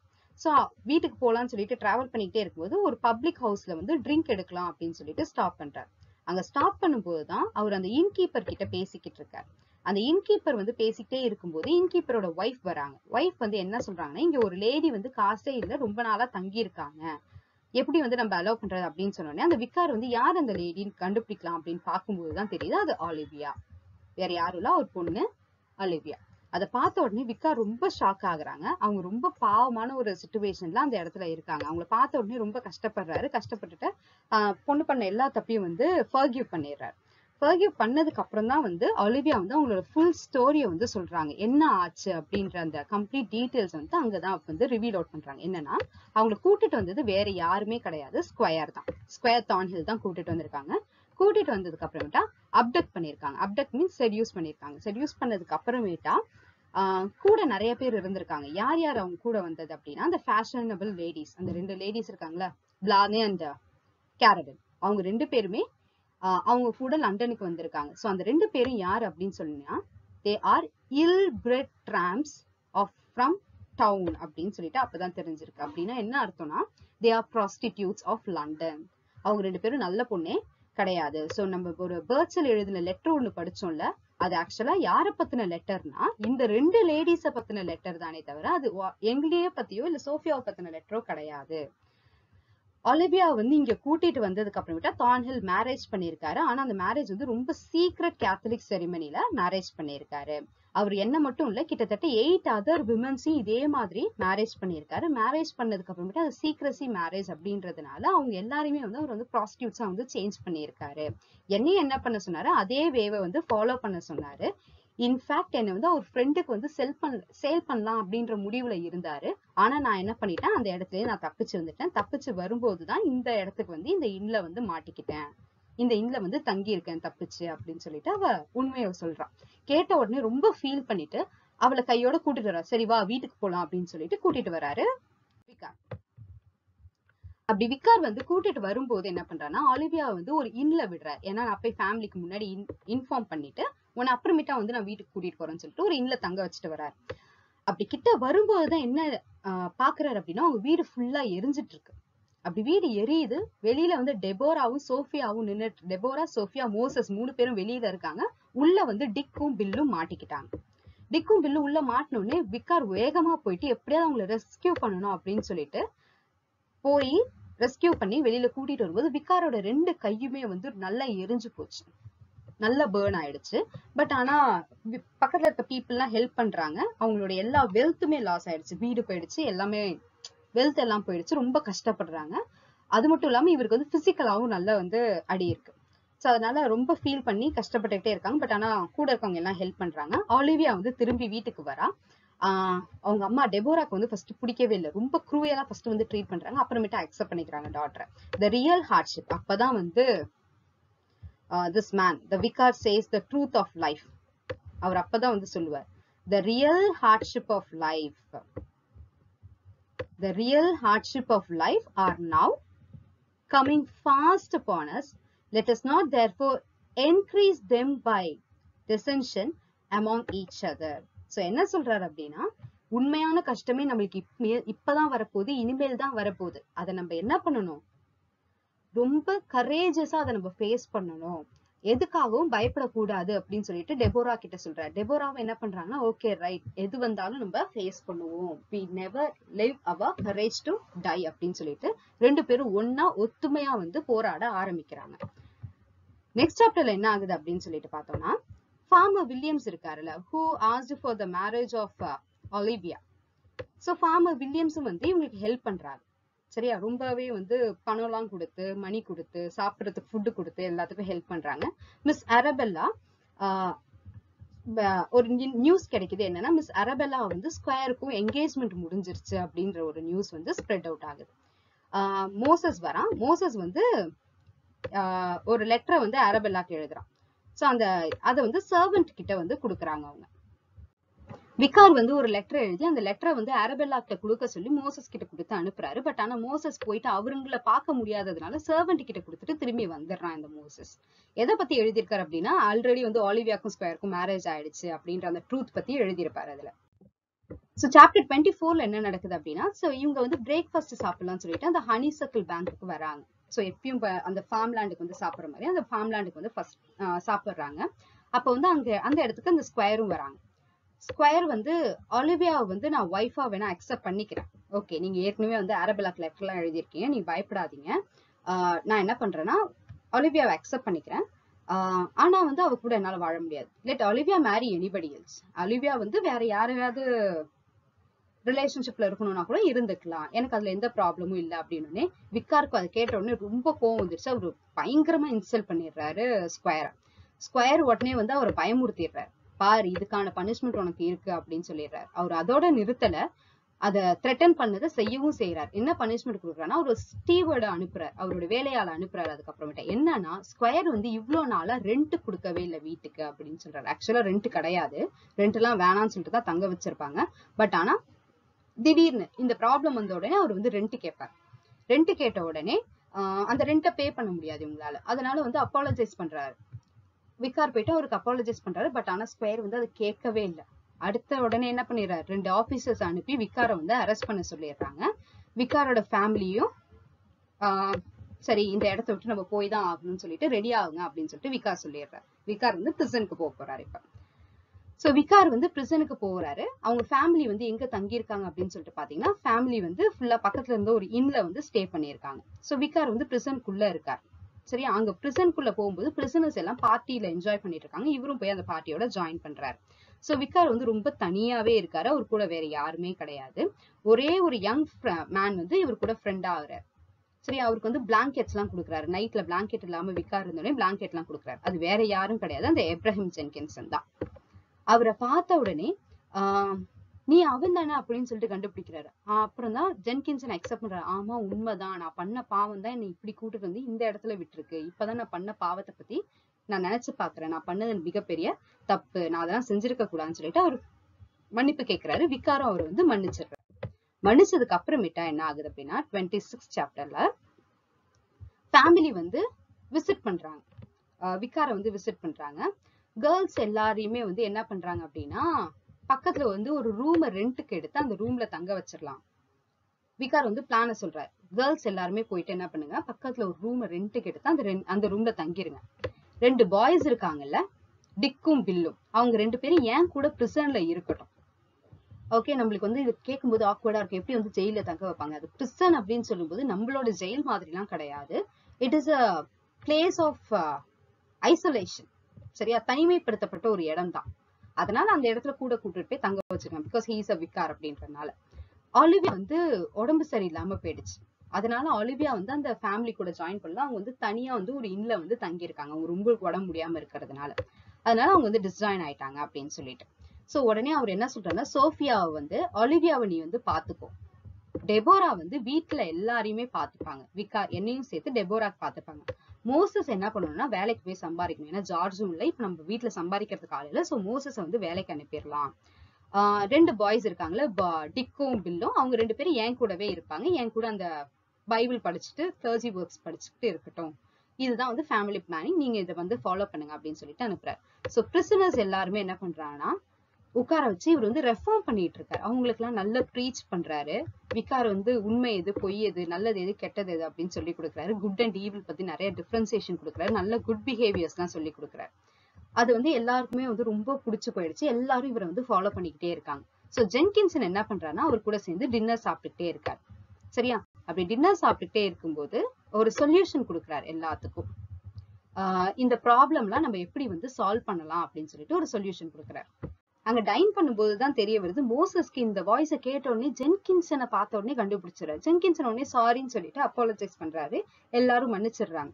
அப்பதான் வந்து விகார் வந்து சொல்ல வர்றாரு, எப்படி வந்து நீங்க இந்த ஜெயிலுக்கு வந்தீங்கன்னு கேட்ட உடனே விகார் அவரோட கதையை ஃபுல்லா சொல்றாரு. ஜென்கின்சனும் அவரோட ஸ்டோரியை சொல்றாரு. உடனே ஜென்கின்சன் என்ன பண்றாரு, ஓகே ஃபைன், நான் இதுக்கு ஏதாவது ஒரு சொல்யூஷன் கண்டுபிடிக்கிறேன் சீக்கிரம் அப்படின்னு சொல்லிட்டு அவர் கிளம்புறாரு. So next chapter 27 ஃபுல்லாவே என்னன்னா பிரிசனை வந்து ரெஃபார்ம் பண்றாரு. பிரிசன்ல இருக்கவங்க எல்லாருமே வந்து நல்வழிப்படுத்திட்டு அவங்க எல்லாருமே வந்து மாத்துறாரு. கொஞ்சம் கொஞ்சமா வந்து மாத்திக்கிட்டே வராரு விகார். சோ அதுக்கப்புறமேட்டா ஒலிவியா வந்து விகாரை வந்து மீட் பண்றாங்க. ஒலிவியா வந்து கம்ப்ளீட்டா சேஞ்ச் ஆயிடுறாங்க. ரொம்ப வீக் ஆயிடுறா ஒலிவியா. ஃபர்ஸ்ட் இருந்த அந்த பியூட்டி இல்ல, ஃபர்ஸ்ட் இருந்த அந்த ஒரு சாமிங்கும் வந்து அவகிட்ட எதுவுமே இல்ல. கம்ப்ளீட்டா வந்து இல் கிரியேச்சர் மாதிரி இருக்கா. அவ்வளோ வந்து கவலையோட இருக்கா ஃபுல்லா. என்னை எப்படியாவது ஸ்கொயர் கூட சேர்த்து வச்சிருங்கன்னு சொல்லிட்டு விகாரை பார்த்து வந்து கேக்குறான். பட் ஆனா ஸ்கொயர் வந்து அதை ரிஜெக்ட் பண்ணிட்டார். ஸ்கொயர் வந்து அவளை ஏத்துக்கிற மாதிரி தெரியல. சோ உடனே ஜென்கின்சன் என்ன ஐடியா கொடுக்குறாரு அப்படின்னா, நீங்க ஏன் இப்படி கம்முன்னு இருக்கீங்க, நீங்க பேசாம இத ஸ்கொயர் தான்ஹில்க்கு வந்து எழுதிடலாம்ல, லெட்டர்ல போட்டுருங்க. ஏன்னா அவருடைய நெவ்யூ தானே இந்த ஸ்கொயர் தான்ஹில். நீங்க எழுதிட்டீங்க, நீங்க லெட்டர் போட்டீங்க அப்படின்னா அவரு வந்து என்ன நியாயம் என்ன தப்புன்னு கேட்பாருல்ல அப்படின்னு சொல்லிட்டு அட்வைஸ் கொடுக்குறாரு.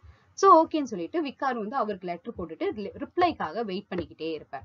அப்படி வெயிட் பண்ணிட்டு இருக்கும்போது விகாருக்கு ரொம்ப உடம்பு சரியில்லாம போகும். ரீசன் என்ன அப்படின்னா ஒரு கை ஃபுல்லா பேர்ன் ஆயிருக்கும், அவருக்கு வந்து ரொம்ப ஸ்ட்ரெஸ்ஸும் ஜாஸ்தியா இருக்கும். சோ ஜென்கின்சன் வந்து ஒரு அனௌன்ஸ்மெண்ட் கொடுக்குறாரு, ஒரு நியூஸ் சொல்றாரு. என்னன்னா ஒலிவியா இறந்துட்டா. ஏன் அப்படின்னா அவர் ரொம்ப வந்து டிஜெக்டட் மோட்ல இருந்ததுனால அந்த துக்கம் தாங்க முடியாம அவ வந்து இறந்துட்டா அப்படின்னு சொல்றாங்க. விகாருக்கு வந்து ரொம்ப கவலையா போயிடும். சோ உடனே என்ன பண்றாருன்னா அவர் வந்து அந்த ஸ்கொயருக்கு வந்து அக்ரி பண்றாரு. ஸ்கொயர் கிட்ட என்ன சொல்றாரு அப்படின்னா, ரைட், நீங்க வந்து பண்றது ரொம்ப தப்பு, இந்த தப்பை நீங்க செய்யாதீங்க அப்படின்னு சொன்னோடனே, பட் ஆனா ஸ்கொயர் வந்து அதை அக்செப்ட் பண்ற மாதிரி தெரியல. அவர் வந்து ரெஃப்யூஸ் பண்ணிக்கிட்டே இருக்காரு. சோஃபியா என்ன பண்றா அப்படின்னா, ஸ்நாச்டு பை அ ரஃபின் போஸ்ட் சேஸ் அப்படின்னா, சோஃபியா வந்து யாரோ ஒருத்தவங்க கடத்திட்டு போயிடுறாங்க. இன் பீன் வைல் கேப்ல என்ன ஆகும் அப்படின்னா, பில் வந்து சொல்றான் சோஃபியா வந்து யாரோ கடத்திட்டு போயிட்டாங்க அப்படின்ற ஒரு நியூஸ் வந்து விகாருக்கு தெரிய வருது. விகார் வந்து ஷாக் ஆயிடுறாரு, யாரு திரும்பவும் என் பொண்ணு வந்து கடத்திட்டு போறாங்க அப்படின்னு சொல்லிட்டு. உடனே மோசஸ் என்ன பண்றான் அப்படின்னா, ஜார்ஜ் கிட்ட இருந்து ஒரு லெட்டர் வந்திருக்கு. என்னன்னா ஒரு குட் நியூஸ் வந்திருக்கு. ஜார்ஜ் வந்து ஒரு நல்ல வேலை கிடைச்சிருச்சு ஜார்ஜுக்கு, அவன் வந்து கொஞ்சம் சம்பாதிக்க ஆரம்பிச்சிட்டான்னு சொல்லிட்டு லெட்டர் எழுதியிருக்கான் அப்படின்னு சொல்லிட்டு எடுத்துட்டு வந்து கொடுக்குறாரு. அந்த லெட்டரை ரிசீவ் பண்ண உடனே டெபோரா ரொம்ப ஹாப்பியா இருக்காங்க. பட் ஆனா டெபோராக்கு ஒரு விஷயம் அப்பதான் புரிய வருது. ஏன்னா அவங்க முன்னாடியே என்ன பண்ணிருப்பாங்கன்னா, ஒலிவியாக்கு இந்த மாதிரி அநியாயம் நடந்துருச்சு, இதை நீதான் தட்டி கேட்கணும் அப்படின்னு சொல்லிட்டு ஜார்ஜுக்கு ஒரு லெட்டர் எழுதியிருப்பாங்க. பட் ஆனா ஜார்ஜ் என்ன ரிப்ளை அனுப்பியிருப்பான் இப்ப அப்படின்னு பார்த்தா, அவனுக்கு வந்து ஒரு நல்ல வேலை கிடைச்சிச்சுன்னு அனுப்பியிருப்பான். இப்ப டெபோரா என்ன புரிஞ்சுக்கிறாங்க அப்படின்னா, நல்ல வேலை நான் எழுதின லெட்டர் ஜார்ஜுக்கு கிடைக்கல, கிடைச்சிருந்ததுன்னா ரொம்ப ப்ராப்ளம் ஆயிருக்கும், கிடைக்கல போல, என் பையன் நல்லா இருக்கான் அப்படின்ற மாதிரி அவங்க நினைச்சுக்கிறாங்க. பட் திடீர்னு பார்த்தா இன்னும் ஒரு புது பிரிசனரை வந்து அந்த செல்குள்ள கூட்டிட்டு வராங்க. அது வேற யாரும் இல்ல, ஜார்ஜ்.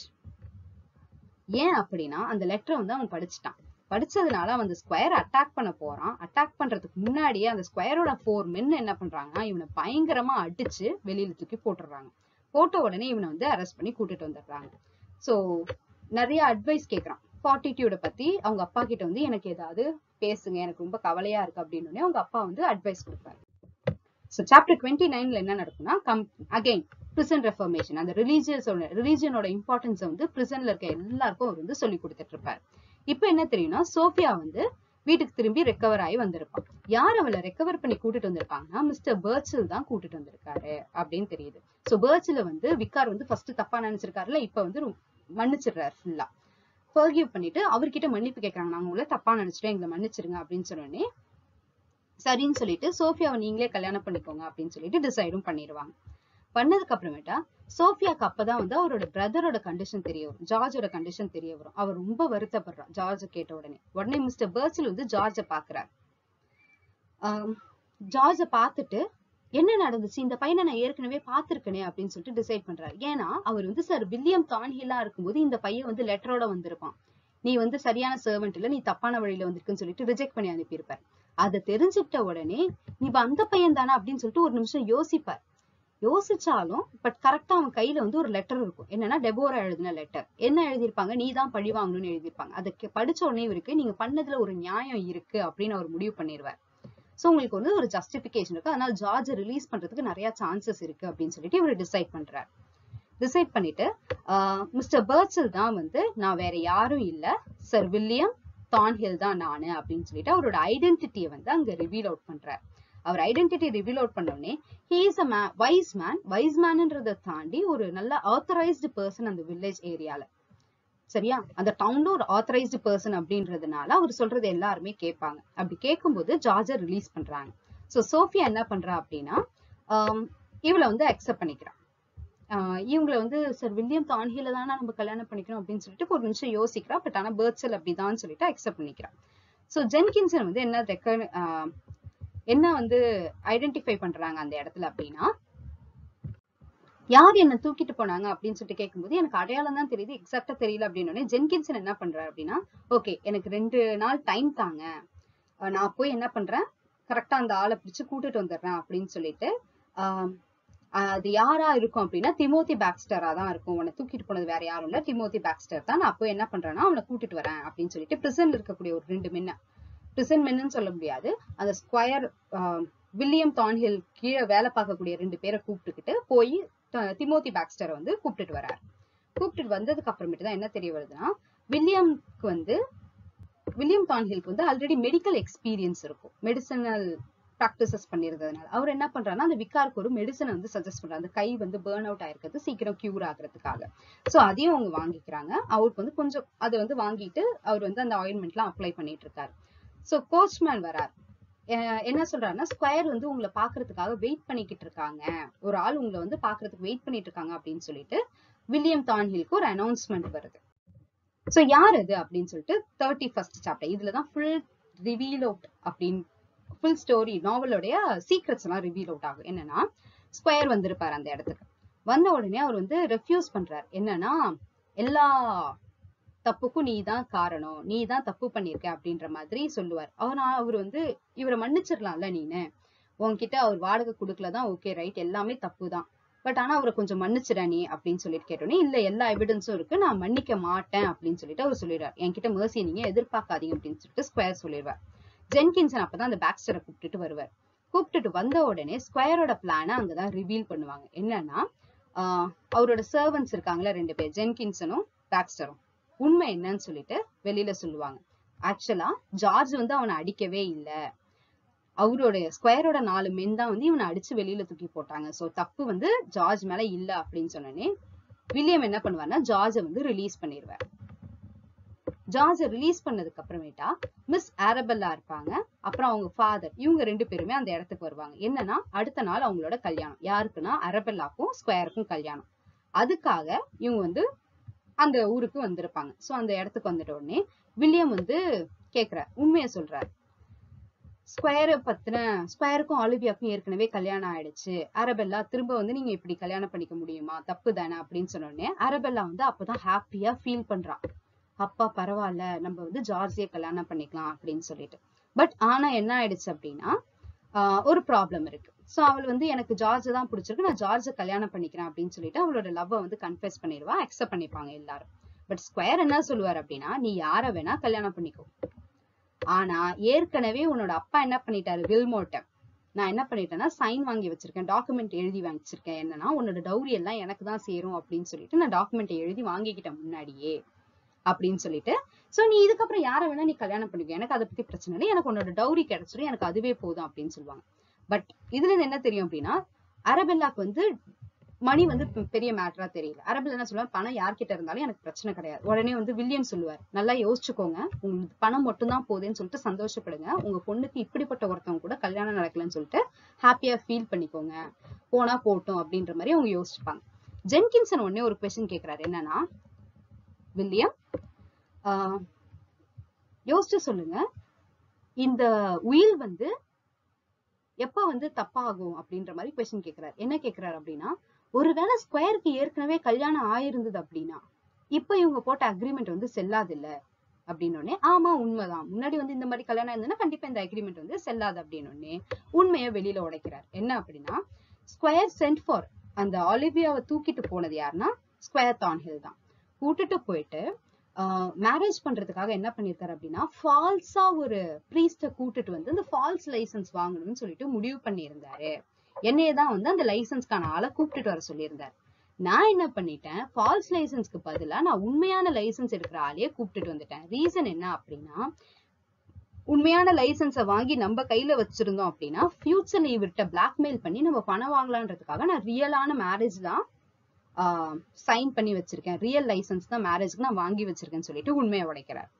சோ ஆலிவியாவும் ஸ்கொயரும் ஆக்சுவலா மேரிடு தான்.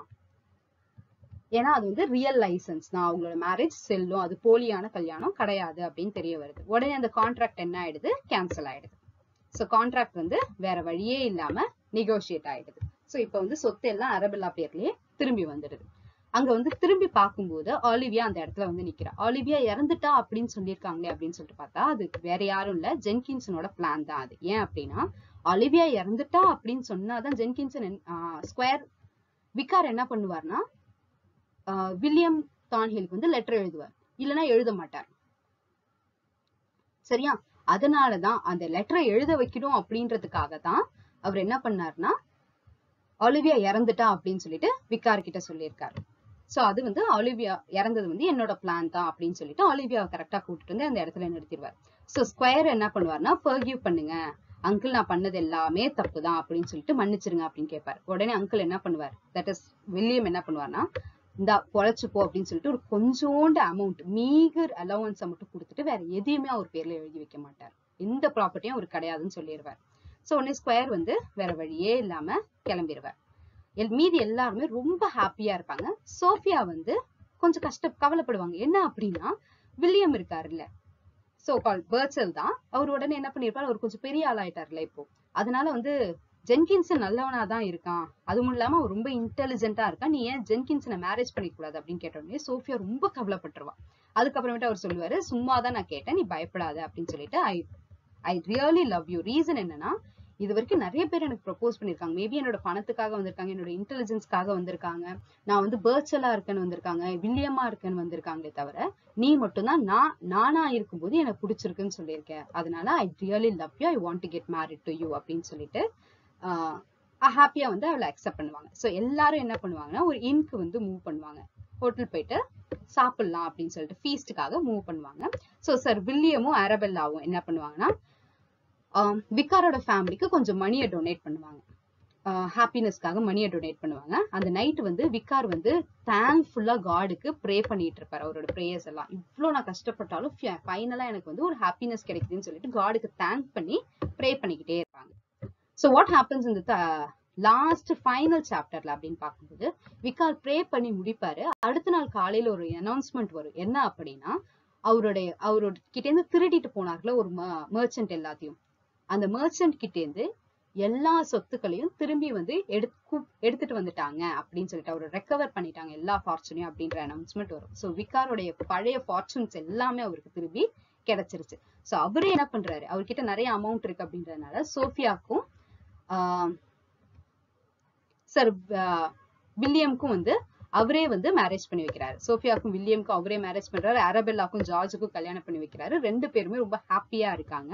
ஸோ ஃபைனலி feast celebrate பண்றாங்க, end பண்றாங்க. So there ends the novel with these words, I now had nothing to this side of the grave to wish for, all my cares were over, my pleasures was unspeakable, it now remained that my gratitude and good fortune should exceed my former submission in adversity. So finally அவர் என்ன சொல்றாரு அப்படின்னா என்னோட எல்லையெல்லாம் ஆனந்தத்துக்கு ஒரே காரணம் என்னன்னா என்னோட அட்வர்சிட்டியில நான் அவ்வளவு தூரம் தாக்கு பிடிச்சு நின்னதுனால மட்டும்தான். So finally we can have the word of big, you can find miracles happens in adversity. Adversitum mirabilia அப்படின்னு சொல்லிட்டு அட்வர்சிட்டியில மட்டும்தான் மிராக்கிள்ஸ் அப்படின்ற ஒரு விஷயம் நடக்கும். நம்ம ஹாப்பியா இருக்கும்போது இன்னொரு ஹாப்பி ஈவென்ட் நடந்துச்சுன்னா அது வெளியில தெரியாது. But when we are sad, if a happy event happens, it looks like a miracle. So God will always do miracles after giving the adverse situation. So அவரோட அட்வர்சிட்டியில வந்து அவருடைய உண்மையான ட்ரூத்தையும் ஃபெய்த்தையும் விடாம இருந்ததுனால finally he received lots of pleasures and happiness from God. So that's the end of the novel. This is the complete chapter-wise summary of Vicar of Wakefield. Hope you like this video. If you like, kindly share and subscribe to your friend. Thanks for watching.